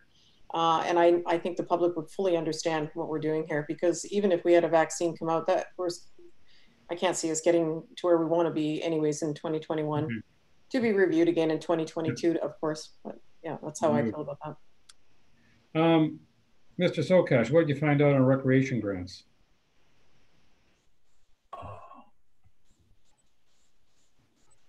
Am I here? Yes. Yeah, yes, I'm here. So they were distributed last year, and it looks like what some of the groups were doing is instead of using them to offset the costs that they'd already incurred, they would put them into their budget for the coming year. So we were asked earlier this year if they could use the money that they've already received, or sorry, if what they should do with the money that they've already received for the coming year, whereas it was actually to offset costs from 2019, not for costs to be incurred in 2020. Yeah, so we fund them after they've spent the money. That's correct. But from a budgeting standpoint, they look at it as revenues for the next year. Yeah. So we've paid them for 2019. We have not paid them anything for 2020 because they didn't apply for 2020. That is correct. Okay. So the $5,000 that we allocated in 2020 will not be spent. That is correct. And if we would just have to put it in the budget as a carry forward, I believe, Julie. So it's available for 2021. Okay. So I think we've removed it from the 2021 budget because we've carried forward 5 from the 2020. Perfect. Thank you. Okay.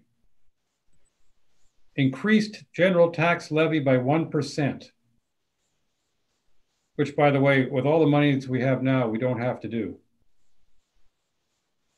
And the reason I say that is when I'm looking at my list, so far we have 65, 70, 100, we're at about $150,000, are we not? We've already marked, so we don't have to increase the tax levy to balance the budget. Okay. I would be agreeable to that. Okay. Remove SSE Honey Harbor water monitoring funding of $19,050. Councillor Cooper. I've said this a couple of times, and it's no reflection on SSEA, but we do have a program we just discussed. We are doing testing throughout Honey Harbor. We're going to be getting a report in the next few weeks from this organization. So I don't see the reason to duplicate water testing, and it may be slightly different testing, but I think all in all, we'd be wise to take this out. We're already spending it'll be close to $90,000 with SSEA this year anyway. So this is just an additional service that we requested from them. And I think we've covered that off. So with respect to the coastal waters of Georgian Bay, I would suggest that we remove this completely. Thank you. Councillor Douglas, followed by Councillor Rianco. Well, I don't think we should be removing this at all. The SSCA does an amazing job in many fronts, not just covering off the program that we've now just added. The intention, in my view, when we added that program was not to replace SSCA. And I'd like to hear from Councillor Rianco on this, because from what I've seen in the recent seminar that they had, they just do an amazing job at what they do, and I don't think we should be cutting funding for it at all. And especially in light of the fact that we brought on this other program, that, in my view, was not to replace this. Councillor Rianco. Well, first of all, I would be opposed to eliminate this unless the local community wants to eliminate it. This $20,000 program, if we were to run it separately with a private consultant, as SSCA said, it would cost us over $60,000. So this program, we're saving $20,000 on this particular project.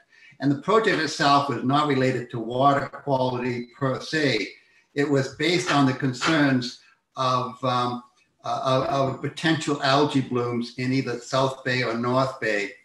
And I think if we're going to cancel that project, I think we all should have a presentation by the SSCA on this. And secondly, I would like to have an email from the Honey Harbor Association saying they no longer want this particular program in South Bay and North Bay. Then I would have no problem canceling it. But I think we have to hear from the community what they think and not try to represent them per se. So again, I think the SSCA should have an opportunity to talk to us. And I'd like to have feedback from the Honey Harbor Association, what their feelings are on this particular project, because if there happens to be an algae bloom next year, or the year after, or whatever, people are going to say, well, why didn't you tell us that this is going to happen? So I think this is a very sensitive project. For the amount of money that we're spending, we're getting $60,000 worth of data.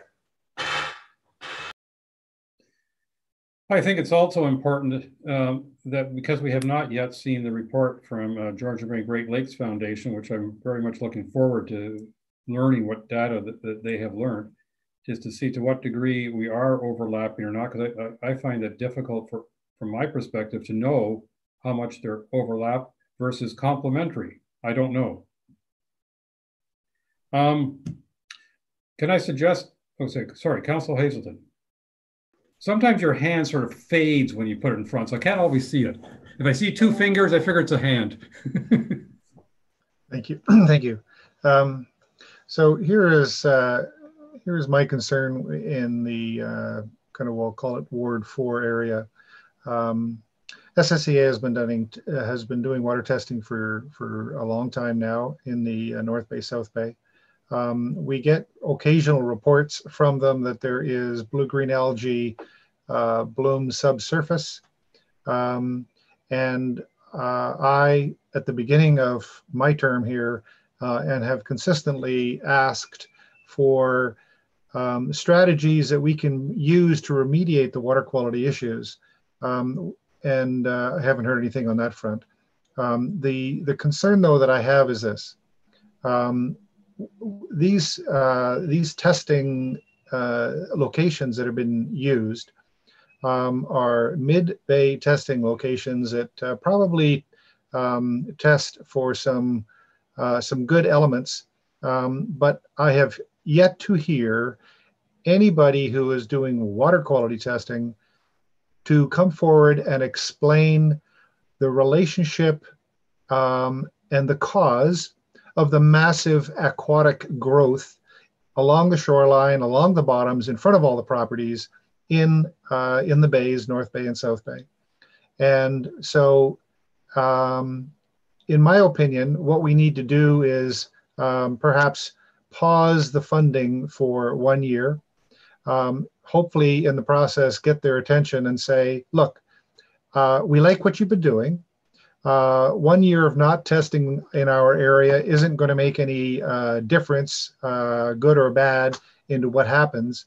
But what we really need to be doing is getting you to refocus your energies on helping us understand the linkage between the results that you've given us in the past, the massive aquatic vegetation growth and algae growth that has been taking place in North and South Bay, and give us perhaps a remediation strategy that we can be considering, because quite frankly, the water quality and the aquatic vegetation is out of control in North and South Bay.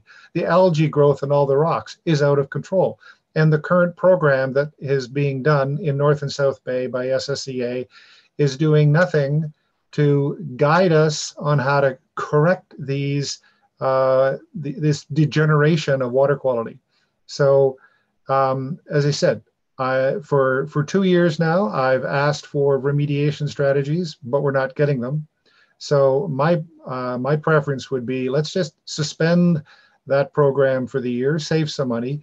But given that they are our partner and they're doing all kinds of other things for us, let's impose on them to give us a shifting focus on where else they actually can help us.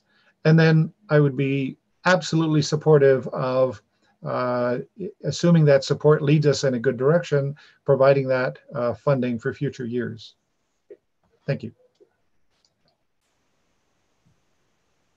Councillor Rienko.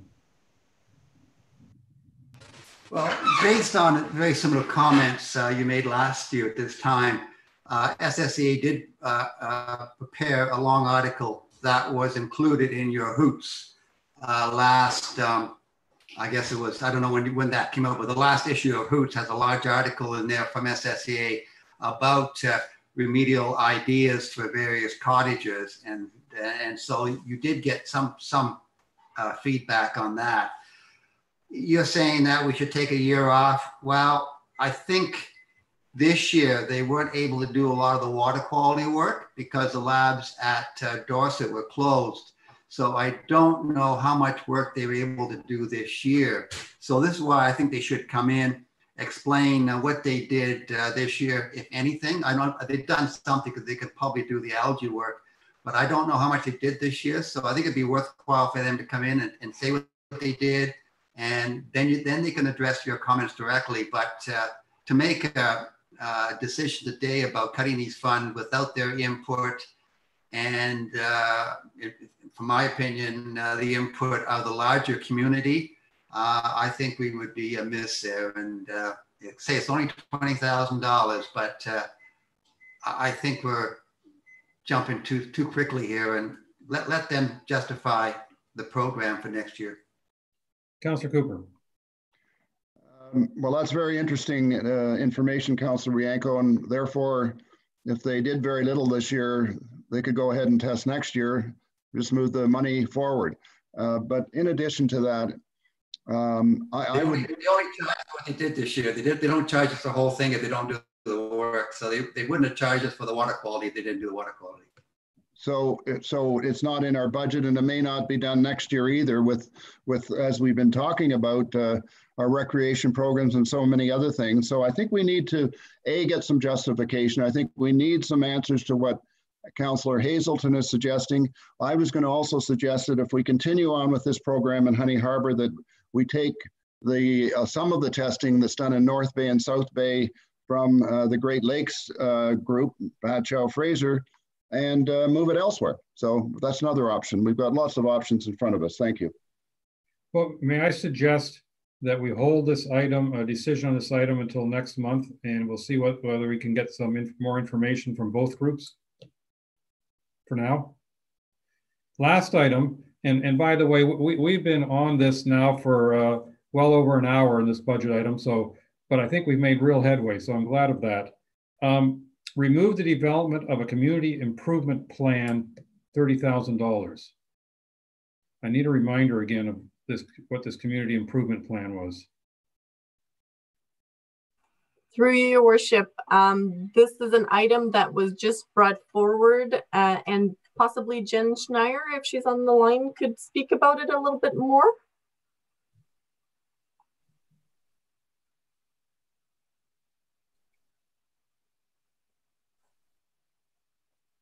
She doesn't appear to be here, but I don't have enough information to explain this to you.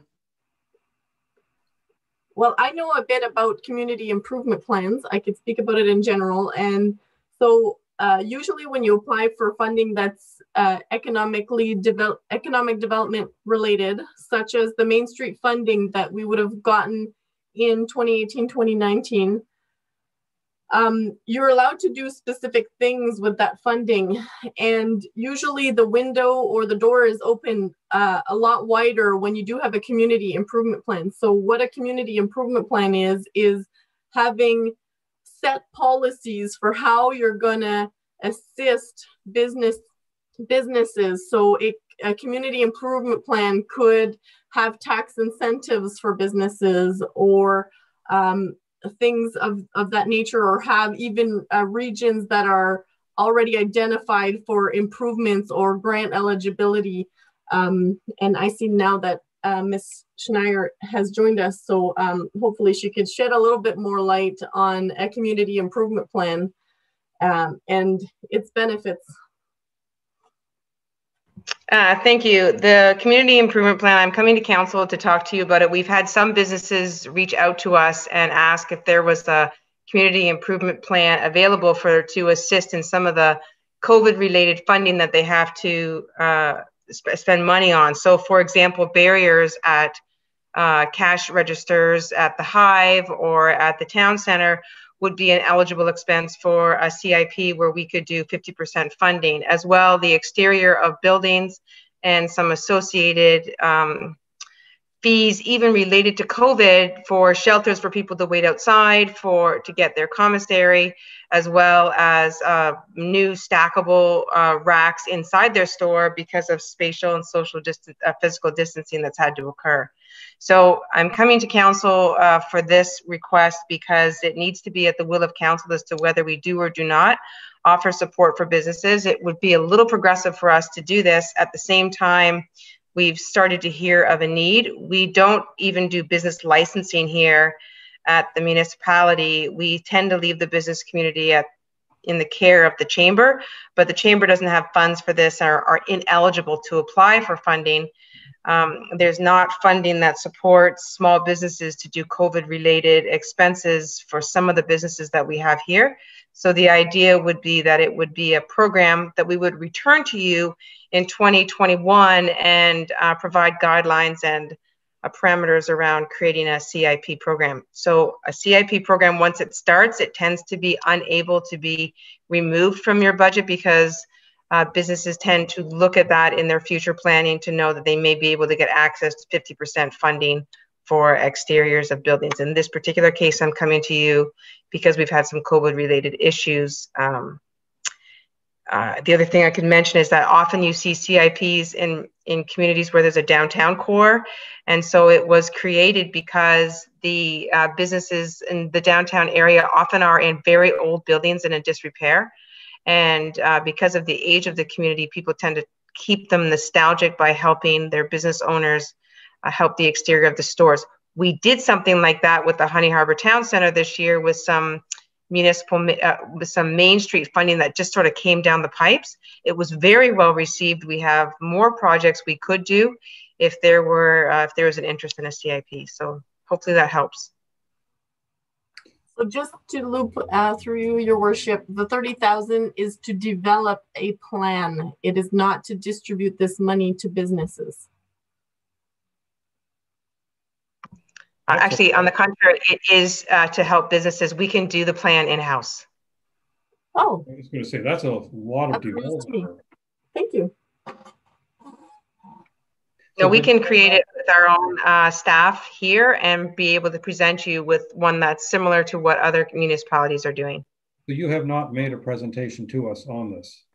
No, I haven't, and I will if it's the will of council. It's just really outside of a bureaucratic level to to make these kind of decisions when we're getting asked from the community. And so I'm coming to you to let you know the state of affairs that are occurring in our marinas, in our small retails.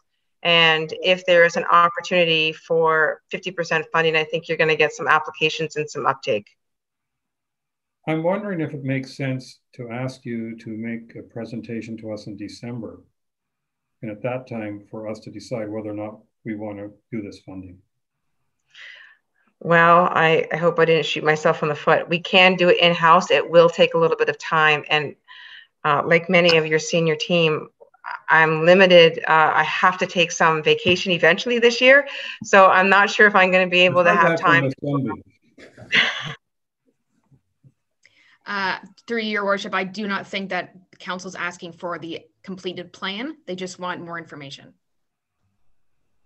Well, I mean, my concern, and I'm seeing a few head nods, my concern is, it's not that I'm against the idea. I don't think I know enough about the idea to decide how much I'm in favor of it. Okay, well then keep, Mr. Your worship, if that is what you want, what is identified by the CAO, I can provide you back a report in December that gives you an idea of what it would be like. I can do that. Yes. I mean, I don't want to speak for the rest of council without giving them a chance to speak, but that was my concern. Council? I got a thumbs up. And then it's another thumbs up. Also, my pictures moved for some reason. Okay, so can we put this on hold until next month? I want to tell us that at this point, we're over $150,000 of potential savings with, I think, a target of 100, if memory serves. So we've given Julie more than enough to work with. Councillor Cooper. We just got a huge raise. I'm kidding. I don't think our salaries is a percentage of budget. Councillor Bocek.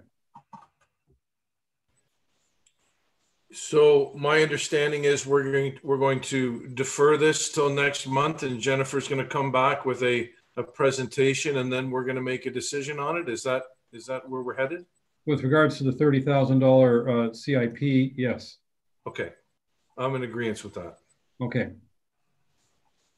Now I'm going to try to read a resolution here that I'm probably going to mess up, but I'm going to do my best given all the discussion we've had. This happens to be moved by Councillor Bocek, seconded by Councillor Douglas. Be it resolved that council receives a 2021 budget draft number 2 or 3. Which draft were we on? 2. And that council agrees that the capital levy should be aligned with the capital contributions from the tax levy in the operational budget, and direct staff to realign the levies accordingly. And that council directs staff to change the following. Reduce the MacTier Community Development Association Gazebo Mississippi Activity Park to $10,000. That's from 40. Reduce the Cognition Community Church Dock Replacement Fund to $5,000. That's from the 10. Reduce the Georgian Bay General Hospital funding to $5,000, again from the 10. Reduce the funding for Georgian Bay Forever Divert and Capture to $5,000, and that's from 15.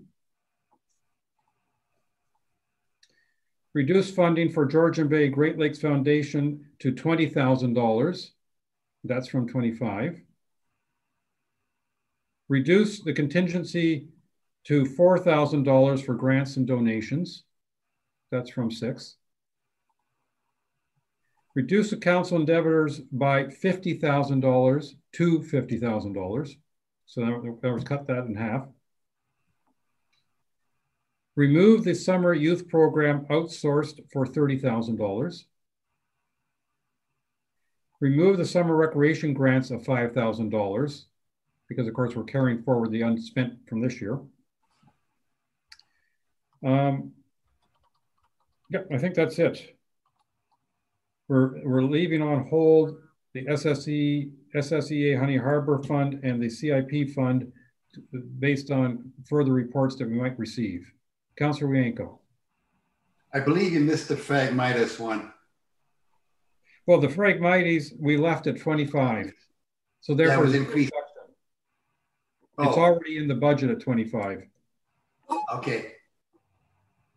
And actually, when I say reduce the divert and capture to 5, it was in the budget at 25. So we're actually saving $20,000 there. Sorry, my mistake.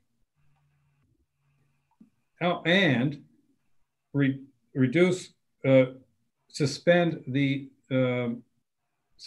council COLA of up to $4,600. And I'm not doing all the math here, but I think that all adds up to about $156,000 or something. And 600? Yes. Okay. On the button. So we have allowed Ms. Boutilliette to cut the budget significantly. What this will mean, I suspect, after she's crunched through all the numbers, we actually might have a small surplus that we'll have to put into a reserve, but we'll see after you re-crunch the numbers, Ms. Boutilliette. We will just be reducing how much we pull from the working fund reserve. Which will, in effect, have the same result. Correct. Okay. All those in favor? And that is carried. Thank you. Now, it's almost 4 o'clock. We have, let's see, where are we here? We have 3 more items to go through.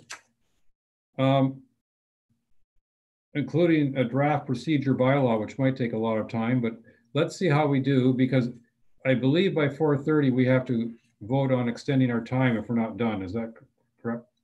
Unless anybody needs a bio break. All right, let's keep going. Electric vehicle chargers at 99 Lone Pine Road. Ms. Schneier.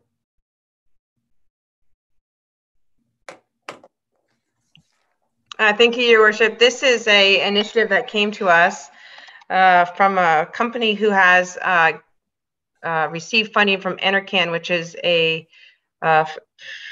federal agency that is supporting, in partnership with the province, 180 chargers across the entire province. And luckily, we are being considered as a location along the 400 corridor because we are a middle of the halfway destination between Barrie and Parry Sound.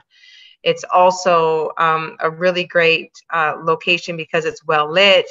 There are lots of traveling public amenities on exit 156. And so in one of the problems that we were facing was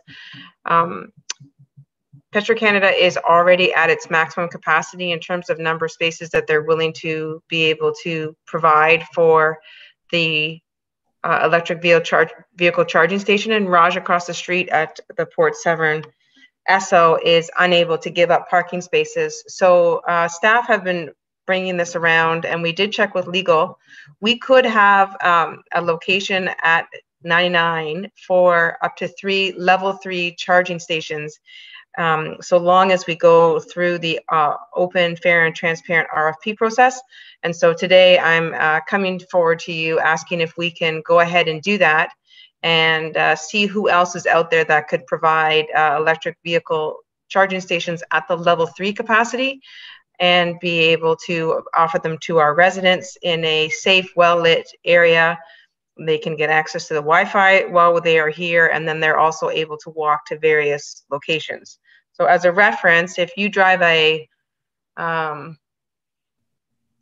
Ford Mustang Mach-E, you would be able to charge your car at a level 3 charger in 40 minutes or less. So in that time, you can plug in, you can go and check out a restaurant, you can use the Wi-Fi, and you can also head up to Petro-Canada or go for a walk in the park. All of these amenities are at a stone's throw away from using them, having them at 99 Lone Pine, let alone our residents that we've seen in our parking lots when they come for council or committee of adjustment. There are many electric vehicles there, and we don't offer charging at this time. Oh, would employees be allowed to use these stations? Yes, there's no incentives for staff or employees that are offered through these charging stations. You'd be able to use them just as you would be able to use the one that is at 35 Lone Pine. The only thing is there only is one at 35 Lone Pine. The other chargers that you see there are level 2s. So that same car would be about 4.5, 5 hours. Thank you. Councilor Rienko. I'm just curious. You say that no cost for installation, and there's no maintenance fees for us to do anything, and there's no income. So how much do these charges cost, and does the income go back to this company that's putting them in for free? Is that the way it works? So what is it? Does go back to the company. It does go back to the company. It depends on your charging. So you can do $3 for every kilowatt hour of charging that you can use at a level 2 charger, and sometimes it's up to $15 per hour for level 3 charging. It depends, honestly, on the connection and the rate and time of day. So they are responsible to install. They're responsible to maintain. It'll be part of a Greenlots organization that will take care of them if there ends up being a reason that they require any type of maintenance. That will all happen here, and they would eventually be able to recoup the costs for the charging stations, and possibly even be able to break even. Okay, so you use a credit card, I assume, to purchase your 40 minutes or whatever. Question is how busy? How is the one at Petro-Canada? Because again, I don't live in Port 7, but I've never seen any cars in there charging. Are they actively being used, or how busy are those ones? Yes. So on my phone, I have a PlugShare app, and you can see this level 3 charger on PlugShare, and you can also see it on ChargePoint. And people that come into the charging station tend to use PlugShare to check in if they remember, and share stories about whether the snow is removed or whether the charger is broken. It's sort of like an underground network for electric vehicle chargers. So on here, you can see that people do use the charger, the level 3 charger. It's the preference over the level 2. Those are the type of comments that we see on here. And it's well used. There's not a lineup, because what happens is if the level 3 is in use, they can go to level 2 and then switch over to the level 3. So we don't have a lineup, but at the same time, it's not stagnant. I live down here permanent full time, and I see cars on them frequently. And so that's why I think it's a good idea that we move a couple more chargers into our community at exit 156. The competition is to move them to exit 147, and that doesn't do us any good in terms of bringing the right kind of traffic here and spending dollars at our commissary at exit 156. Councilor Jarvis. Yeah, I like the idea. Don't forget, we've also got a library and a historic park there as well that people can visit. My concern was, if I read things correctly, it sounded like the chargers would be going towards the back of the parking lot, over towards the maintenance sheds, or did I have that wrong?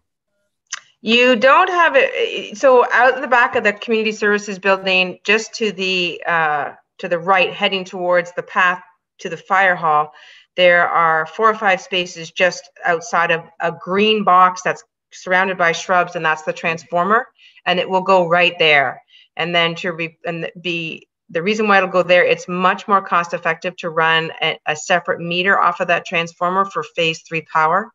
And then the alternate replacement would be to take those 3 spaces and put them right in front of Jess's office. Okay. So the charging would be right there. The shorter the distance, I mean, electricity is lost the further distance you go from its source. So that's good as well. I presume there would be appropriate signage provided, and that would be financed by whom? Because it would be financed by the company. So we put that in the RFP, that they would need to tell us their signage plan. with the company that we have been working with, they'll put up signage along the 400. They'll be visible by the 400, and it won't take long for people to catch them because they'll be on this, as I mentioned, this underground network that sort of exists with electric chargers. If you're familiar with Waze or Google Maps, more specifically Waze, where people populate it with information, it's very similar to that. Okay, thank you. Welcome. Okay, I don't think I'm seeing any other hands. The resolution reads, be it moved by Councillor Bocheck, seconded by Councillor Douglas, be it resolved the council directs staff to issue a request for proposal for up to 3 electric vehicle charging stations to be placed at 99 Lone Pine Road and accept a bid that best matches the needs of the community. All those in favor?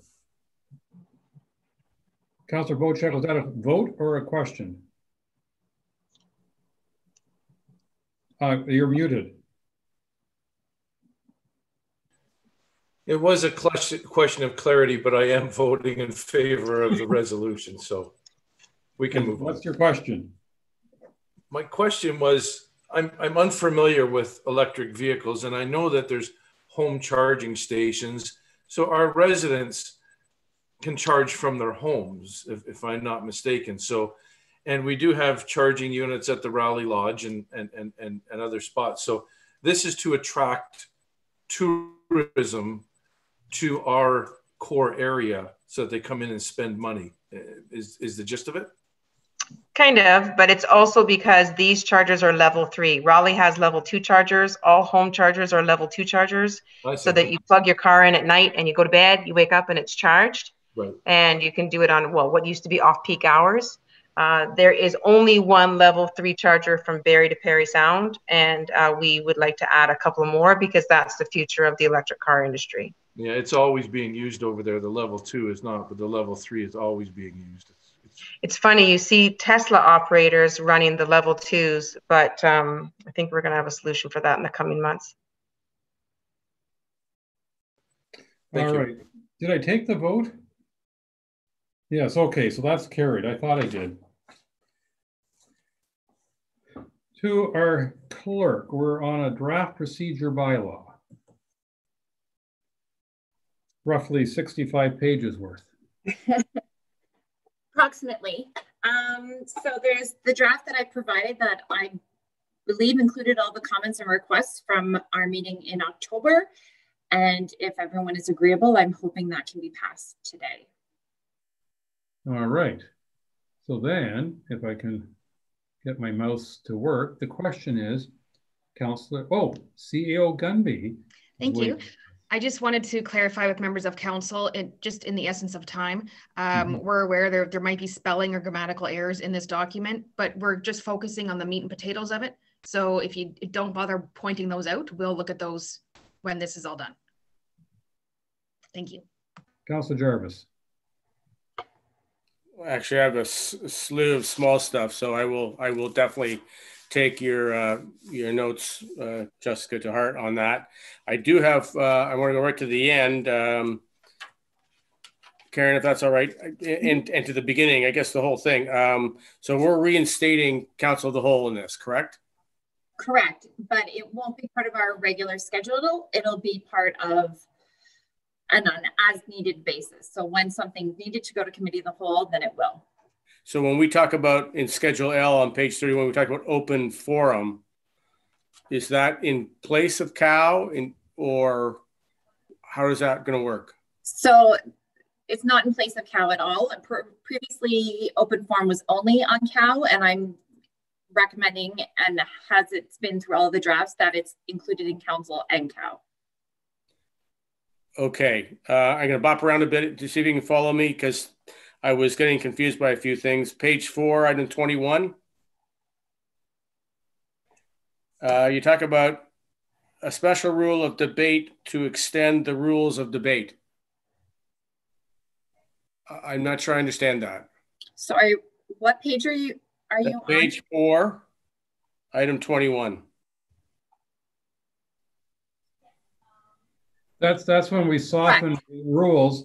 Normally, once we've gone through 2 rounds, I can call the vote.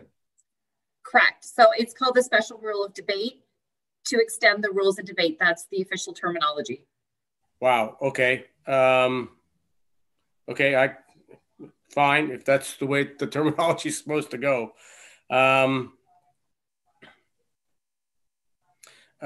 Page 17, item 2, bylaws, C. I'm just going there myself. We talk about... Sorry, are you on the final version or the draft version? I'm on the version you sent us in the, which on the agenda. There's both. There's the draft version. Does it have yellow highlights? Oh my God. Hang on. That'll change the page numbers. Lovely. I was on the, draft. Sorry. My bad. I will reread the final one and I'll bring back anything I need to via email. Okay. I spent a lot of time reading those 66 pages of the draft. It felt repetitive at times, didn't it? Well, yeah. It's just because you read a lot of sentences twice. Yeah. Okay. My apologies for taking up the time. I will. Anything I have, I'll send off in an email to you later. Okay. Any other comments? Councillor Hazelton. Yeah, I'm a little concerned that we're trying to rush this, and I did have a bunch of points somewhat similar to Councillor Jarvis. So I'm a little concerned that I'm going to be trying to get answers to all of these items without with a lot of pressure to race through them. So I don't know what you want to do on that front, but well, we can defer the whole thing. We've taken all day for this meeting, unfortunately. Yeah, and therefore we're kind of squeezed. Ms. Gunby, you want to speak? I can tell. Thank you. I just want to say that this is the third time now we've brought this to council, so it's unfortunate that every meeting there's more and four times. Great. There's more and more suggestions that the clerk has asked to be submitted to her prior so she could include it in the agenda so we could all review it, as opposed to coming to the meeting and then having an hour and a half long conversation again with more ideas. So if the mayor does want to defer it and you do have some additional suggestions, we can definitely talk about them. I just pointed out if you see that there's a typo, there's no point in talking about that because we can see that ourselves. But if it's at the will of council, if you want to defer it for more information. Can I have a follow-up? Mm-hmm. Yes. So I'm not coming up with suggestions. I'm looking for clarification so I fully understand what we're approving. And that's what I'm concerned about is if we try to rush through it. This is an extremely important document, and I think it would be inappropriate for us to rush through it. I would much prefer to if our clerk has the code of conduct available at that special meeting, we could deal with both of them. Councillor Bocek, followed by Councillor Cooper.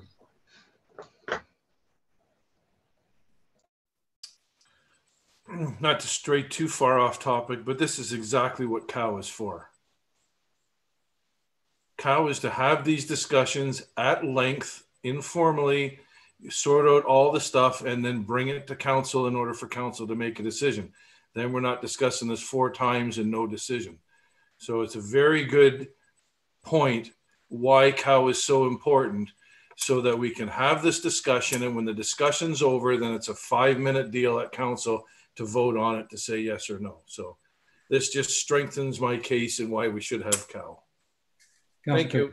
I'm out. Did you acknowledge me? Yes, I did. Thank you. I didn't hear that very clearly, but that's because Jarvis was laughing. What else is it? Never mind. Yeah, we've got to get this right. That's the most important thing. And I know that there's frustration and on behalf of our CAO and our clerk, and I apologize for that, but I do really think that this is a critical document.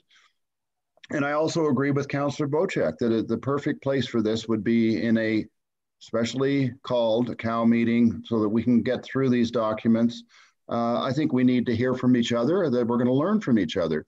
And so that would be my suggestion for the two documents that we're working on, shall we say. And anyway, I'd like to get it right. Thank you. All right.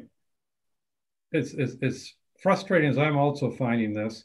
We're going to call a special council meeting. We'll call it cow to make some people happy. I don't care if we call it pig. And so I'm going to say to the clerk and to the CAO, here we go again. Let's see who's available and when. Sorry, am I making my mean face? Does pig stand for politicians in government? No. Yes. And they rarely fly. I'm seeing steam come out of the ears of our CAO. Yeah. That happens all the time. You get used to it eventually. So it's after 4 o'clock, and it's clear that the number of councillors are not prepared to hit the in favor button, and therefore I don't think it's even worth starting at this point. So let's go on to item J, which is lease of Honey Harbor Park Landing. To our clerk. So obviously this building has been leased out to the business and the real estate agency that's been there for several years. Our CEO wants to interrupt. Councillor Bocek, you need to leave, please. Oh, yes. Thank you for that reminder. I think having his screen blocked is sufficient because he could still hear it even if he was public. This is not closed session, so am I not allowed to remain and hear but cannot comment? Correct. And I would turn off your video. That's what I'm going to do. Okay. Now, back to our clerk. So thank you for the reminder, Ms. Gunby. Yes. The lease expires the beginning of next year. I think it's January 31st. And they've had a few asks they would like to remain, but there's a few things that they've requested that be changed within that lease agreement. Some of them are more substantial than others. So what I'm looking for is direction from council that you want us to engage in negotiations to continue leasing out that building. And for staff to take the time to research if some of the asks are even feasible or reasonable at this point in time. So really, all we're doing is approving that you negotiate. Correct. We're not approving or disapproving any consequences of those negotiations. Correct. But you said that the lease expires in January? Yes. I thought it had another year to go, or am I missing something here? It's January 2021, I believe. Maybe. Oh, okay. Council, is there any reason we should not allow staff to negotiate and see what they can learn? Councillor Hazelton, followed by Councillor Cooper. So if the question is, do we ask staff to negotiate? I have no problems with that. What I would like to introduce here as what I think is a very key topic is when the Honey Harbor CAG was formed, there was lots of discussion about what needed to happen in the hamlet of Honey Harbor to drive business, to drive expansion, etc. The Honey Harbor CAG is populated by a lot of the business owners in the downtown core of the hamlet. And they all identified the Park Landing as a visionary purchase by the township years and years ago, which was intended to be a cornerstone for the growth of the community of the hamlet of Honey Harbor. So with that all being said, I would suggest that what we should be thinking about here, first of all, renewing the lease for a couple of years, absolutely. Nothing's going to happen in a couple of years. But I think what we want to be doing here is understanding the visions that these leaders from our community and the Honey Harbor CAG were talking about, and engaging them to give us some direction on what really should be done in the hamlet of Honey Harbor. And given that this is a township facility, we want to understand how this could play into their vision. And so my recommendation here is absolutely renew the lease, and give us a minimum of a 2-year window, but aggressively engage the Honey Harbor CAG to start thinking about what they want to do with all of these great ideas that they've started to put out there, and then find out if those ideas involve this park landing and the building, or if they don't. And if they don't, fine, we can continue to lease it out to other ventures. But if it turns out that the Honey Harbor CAG believes that this is a kind of a cornerstone for focusing growth and expansion, and attracting people into the hamlet, then I don't think we want to go for another 8-year lease like we had in the past, and lock ourselves out of enabling that building if it is in fact a cornerstone of that strategy. So hopefully that's some useful comment. Thank you. Councillor Cooper. Thank you, Mayor Couture. And I think that the thoughts that Councillor Hazelton has are very good in terms of having the flexibility, at least in the immediate future. And that could come from how we negotiate this lease. And perhaps it's a 2-year lease with a 1-year renewal after that, so that there's some sort of stability for the current tenant. But on the other hand, give us some flexibility. The other thing I was going to suggest is in terms of, I don't know how much work has been done on sort of the market itself, but I think it's important for us to make sure that we understand what the going rate is for a lease of this nature. So I would encourage that as well. But happy to support this resolution from the perspective of starting negotiations. But I really do like the idea of having that flexibility that Councillor Hazelton is talking about. Thank you. Any other comments? The resolution reads, moved by Councillor Jarvis, seconded by Councillor Wienko. Be it resolved that Council receives the Clerk's Report 2020-27 regarding the lease agreement for Unit 1 of Honey Harbor Park Landing, and that staff be directed to enter negotiations with Remax Baywatch Limited to review the terms of the lease agreement for Unit 1 of 2587 Honey Harbor Road. All those, Councillor Cooper.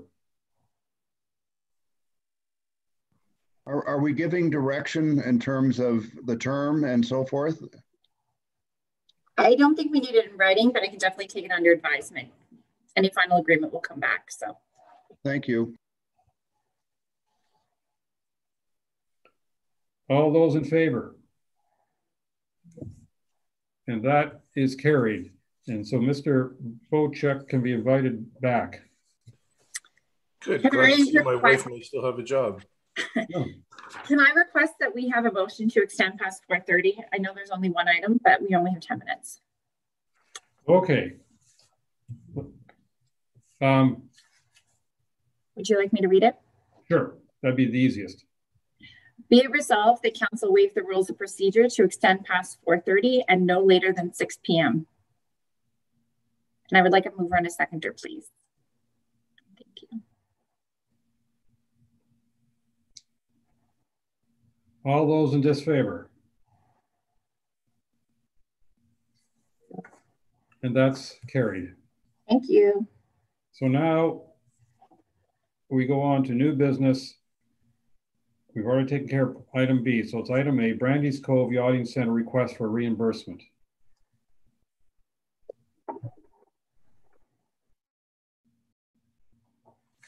Okay.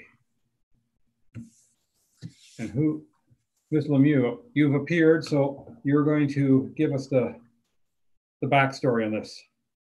I can give you a quick rundown, yes. So a letter was received by Brandy's Cove Yachting Center, essentially stating a request to council to have a reimbursement for a payment of $3,500 that was provided by Brandy's Cove to the township to cover the costs of the peer review that was done by Cambium.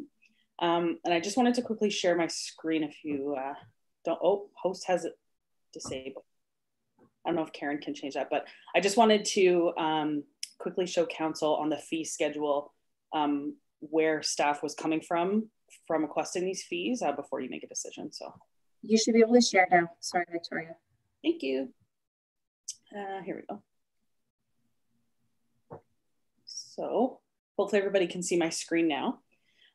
So this is the planning excerpt from the fees bylaw that was passed in 2019 by council. And I just wanted to bring your attention here to the site plan section where it states engineering review of site plan application or plans for approval and at cost. So based on this fee structure, this is why staff did request the $3,500 to come from Brandy's Cove. So again, just wanted to give council that information before you made a decision on the requested reimbursement.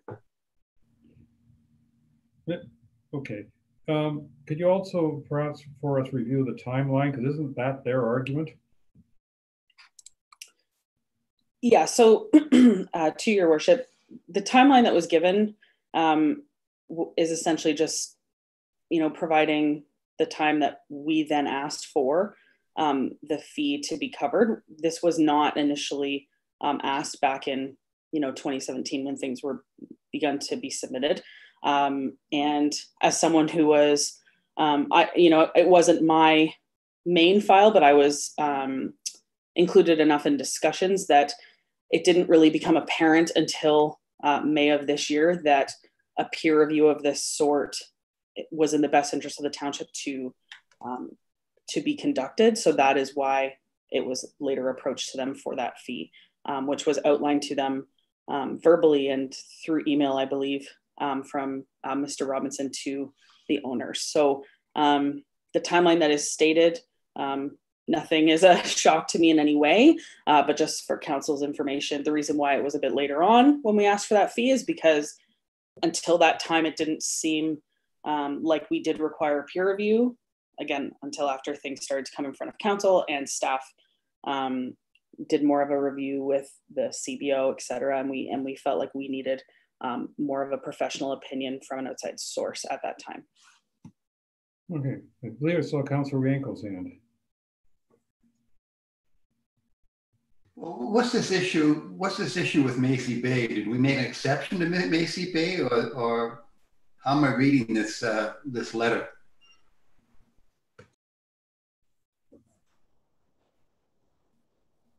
I was going to say, I hope CAO Gumby can fill that in because I'm not totally sure. Thanks. I saw the brief look of confusion on your face. So all they're doing is they're sort of quoting what we said regarding Macy Bay. So because we initiated the peer review for Macy's Bay, we wanted it for ourselves, we paid for it. So they are stating that because we initiated the peer review for Macy Bay and we paid for it, we initiated theirs by asking them give us one. So they think we should pay for that one as well.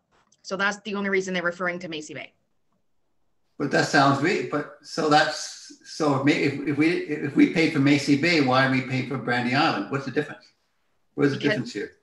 The township asked for it, like council asked for it, if I remember correctly. So that is why the township paid for it. Like we. Okay, so the township asked, the council asked for a peer review of Macy Bay. Therefore, we paid for it. Yes. And who asked for the peer review for Brandy Island? Staff requested it as part of the application. Council wanted it sort of to satisfy their own concerns with Macy Bay. Right. So that's why. For Brandy Island, okay, so Brandy Island, who asked for it? It wasn't council. Who? Staff.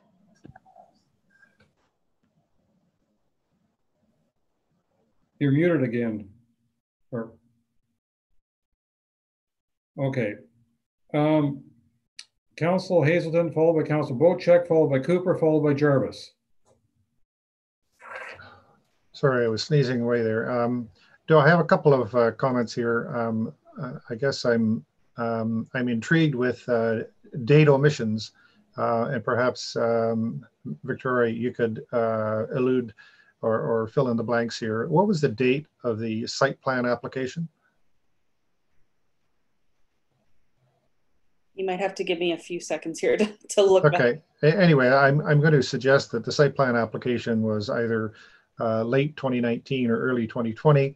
And I'm not sure what the relevance of the 2017 date is, but to the information that you have provided us, Victoria, it certainly seems to me that if the site plan application was initiated and your fee structure allows for recovery of peer reviews, then that is all part of that. On the Macy Bay side of things, I'm not quite sure exactly why that's being pulled in, but certainly on the Macy Bay, as I understand it, there were a couple of rounds of peer reviews on all of the things related to Macy Bay, and my understanding is that was all covered by Macy Bay as part of the structure here. So I'm not quite sure what peer review the township funded. Perhaps CEO Gunby could help us understand what that peer review was for, because my understanding is all of the peer reviews for all of the items related to the OMB decision were all funded under contract by Macy Bay. Honestly, I don't have that exact answer for you right now. It's unfortunate that Macy Bay was dragged in with this letter, because I fear that the conversation is going to head that way.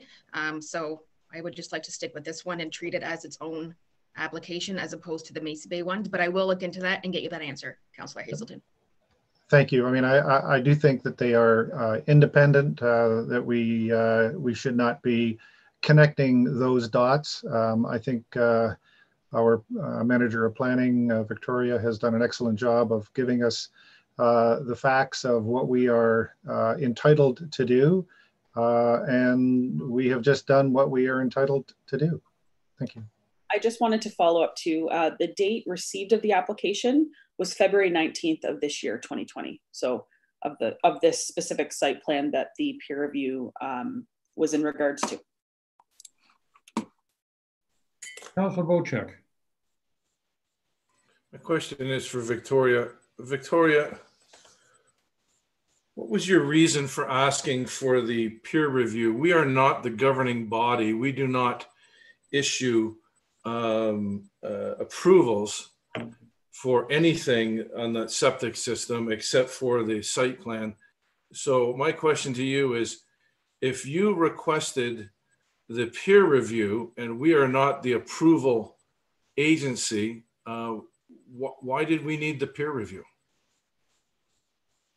Through your worship, to Councillor Bocheck, that's a great question. And I'm going to be completely honest with council. I was not part of the decision to initiate this peer review. I was not part of that original conversation. So I don't want to speak out of turn. I'm just aware of when it was asked for, etc. Okay, so if I'm a business owner and I have already sought approval from the MECP and the MOE and got it, and then the local township requested a peer review when they don't have anything to do with the approval, because the approval's already been given, the go-ahead is already there.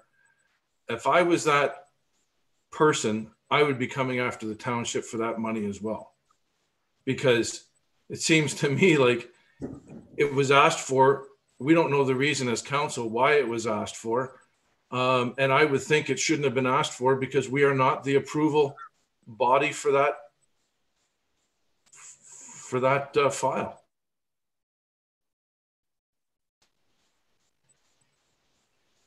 Okay, Councillor Cooper.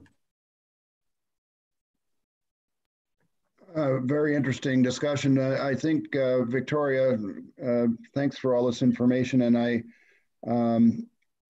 I guess really what I'm trying to understand here is if this is our practice, and it's a practice that we've used elsewhere with other applications, it's the normal course of events that we might, in some cases and not in others, ask for a peer review.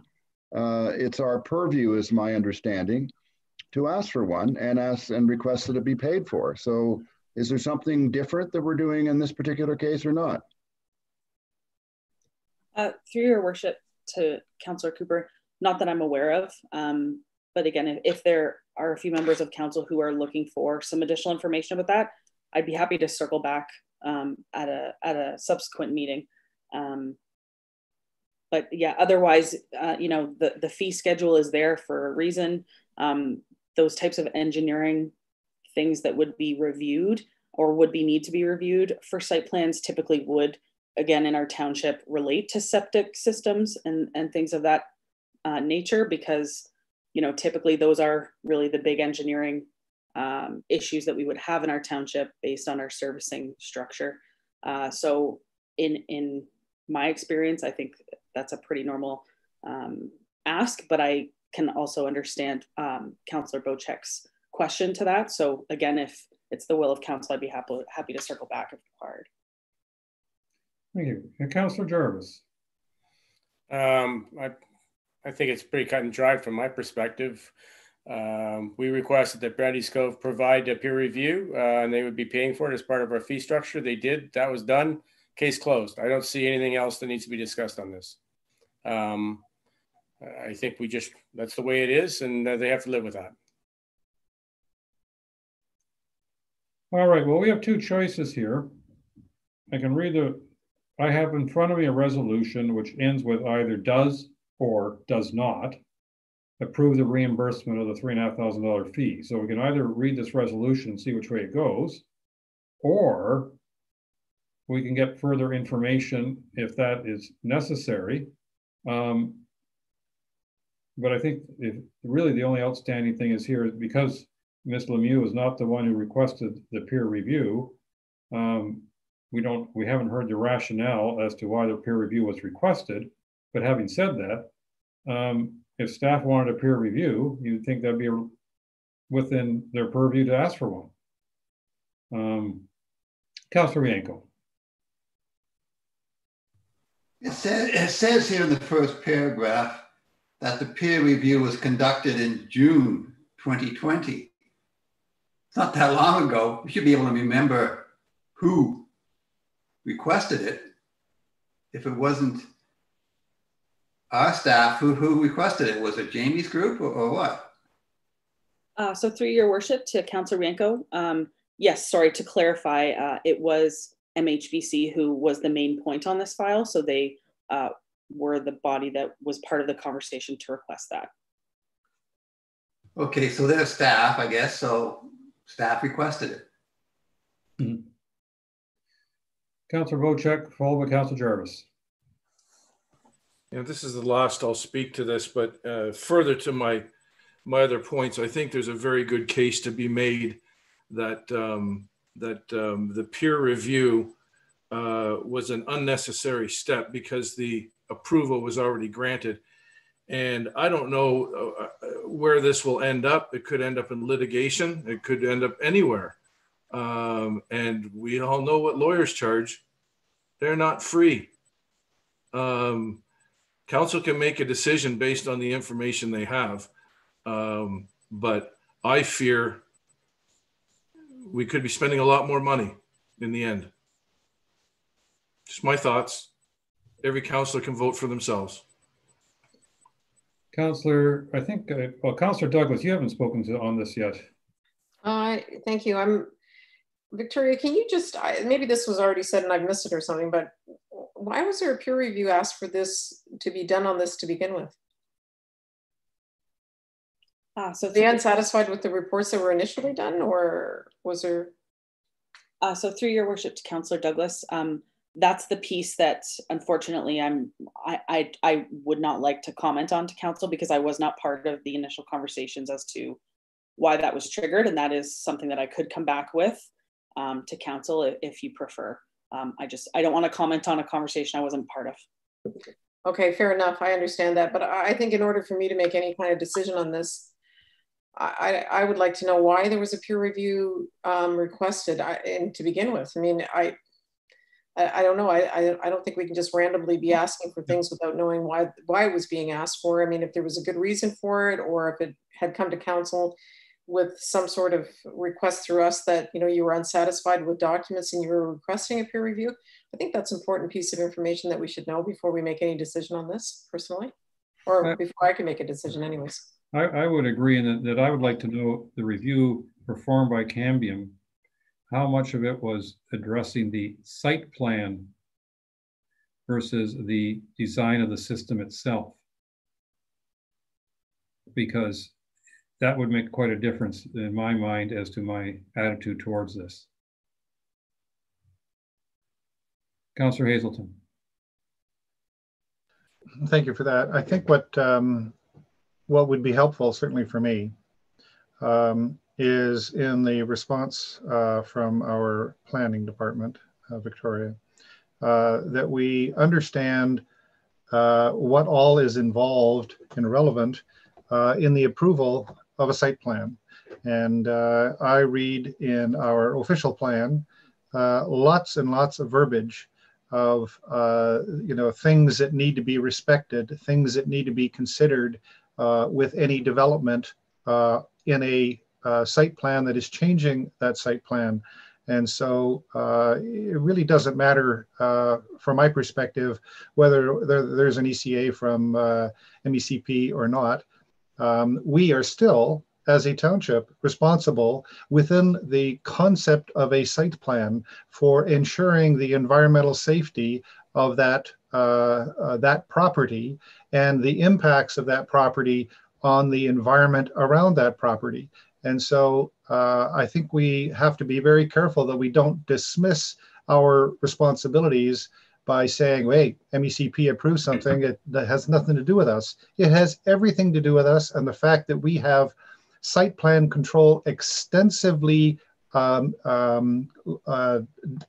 used in commercial and residential properties in our township, we have placed an enormous weight on the value of a site plan and the considerations of a site plan.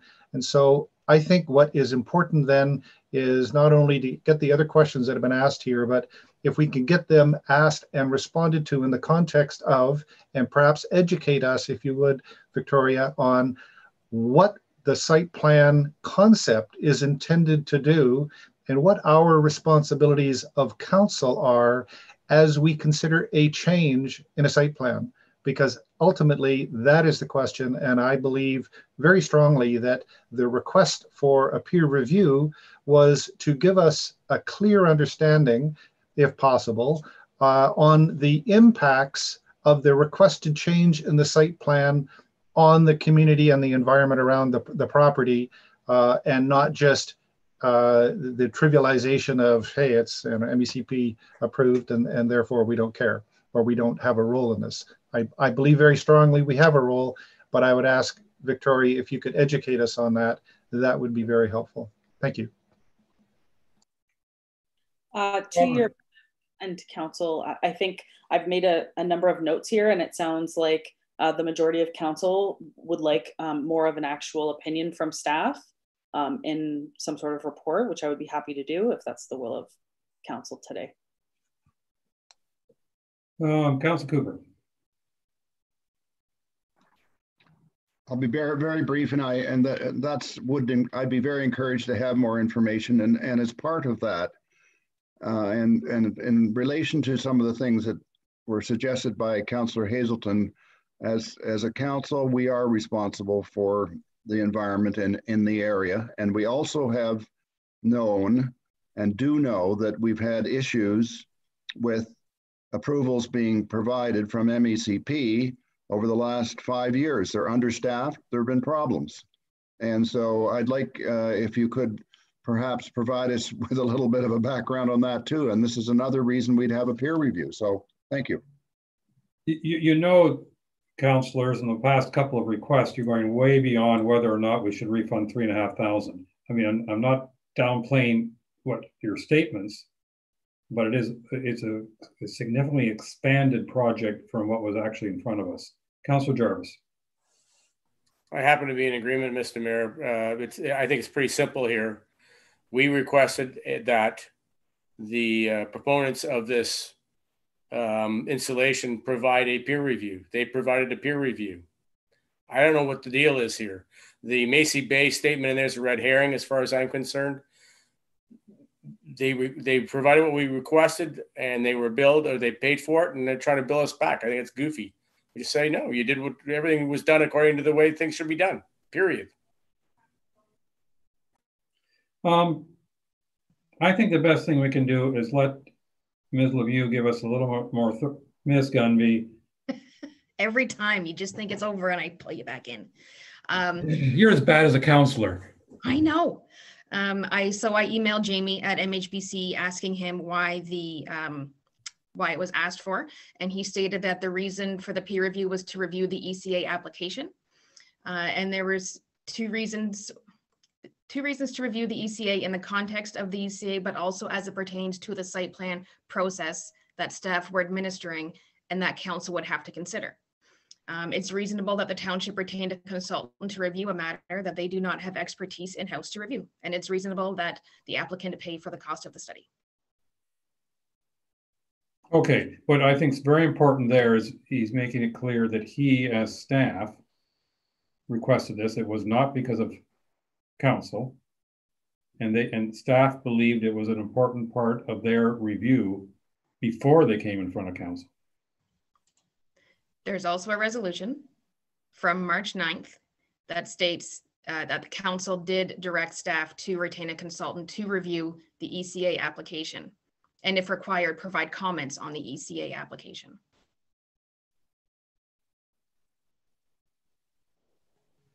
Okay, but did they hire this consultant because of the council direction or because they felt it was necessary for their site plan review? How about we defer this? Yeah, I mean, I think there's a lot of, I hate to put it this way because, you know, I love to just make a decision and move on, but there is also a learning opportunity here. Mm-hmm. Councillor Bochuk, I would love to just defer, but I'll let you speak.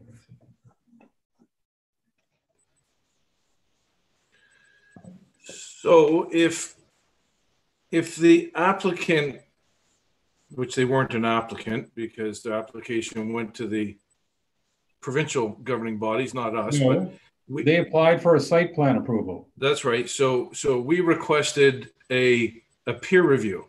Now, if that peer review came back and the peer review was in a positive frame that said, yes, we've reviewed this and we have no issues with it, and council read that peer review and turned down or did not approve the site plan agreement, I would be upset and I'd be asking for my money back too. If the peer review had come up and said, nope, negative, this is a mess, we can't put a septic system there, that's different. But if the peer review came back in a positive manner and the applicant figured, okay, well, there's your peer review, I'm going to get my site plan agreement, and then the site plan agreement was turfed by council, I'd want my money back too. So like I said, you do what you want here in the way of voting on this, but I know how I'm voting on this.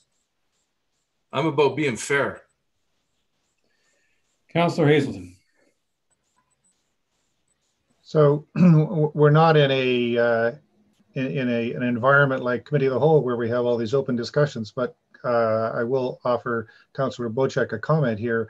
The peer review came back very negative, and I think if I follow your logic, you were saying that if the peer review came back and supported it, and then council didn't approve the site plan, you'd be really upset. But I think the converse of that must be true, which is if the peer review comes back very negative and council doesn't approve your site plan, that you would think that is also the right path to take. So I'm confused about why you're still concerned with this. It sounds like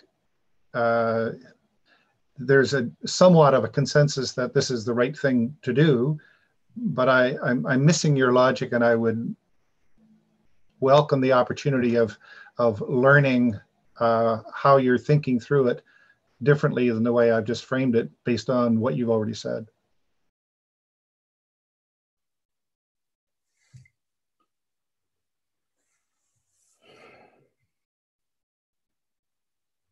Okay, Ms. Gunby. I was just going to say, are we deferring or are we going to continue to speak about this?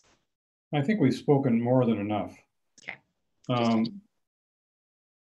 I think we'll defer because there's been a few questions that answers have been offered. And if we vote on it, then we'll never hear the answers.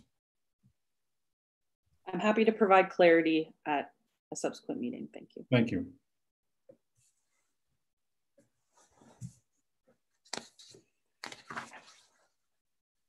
Ladies and gentlemen, we're coming to the end of this meeting.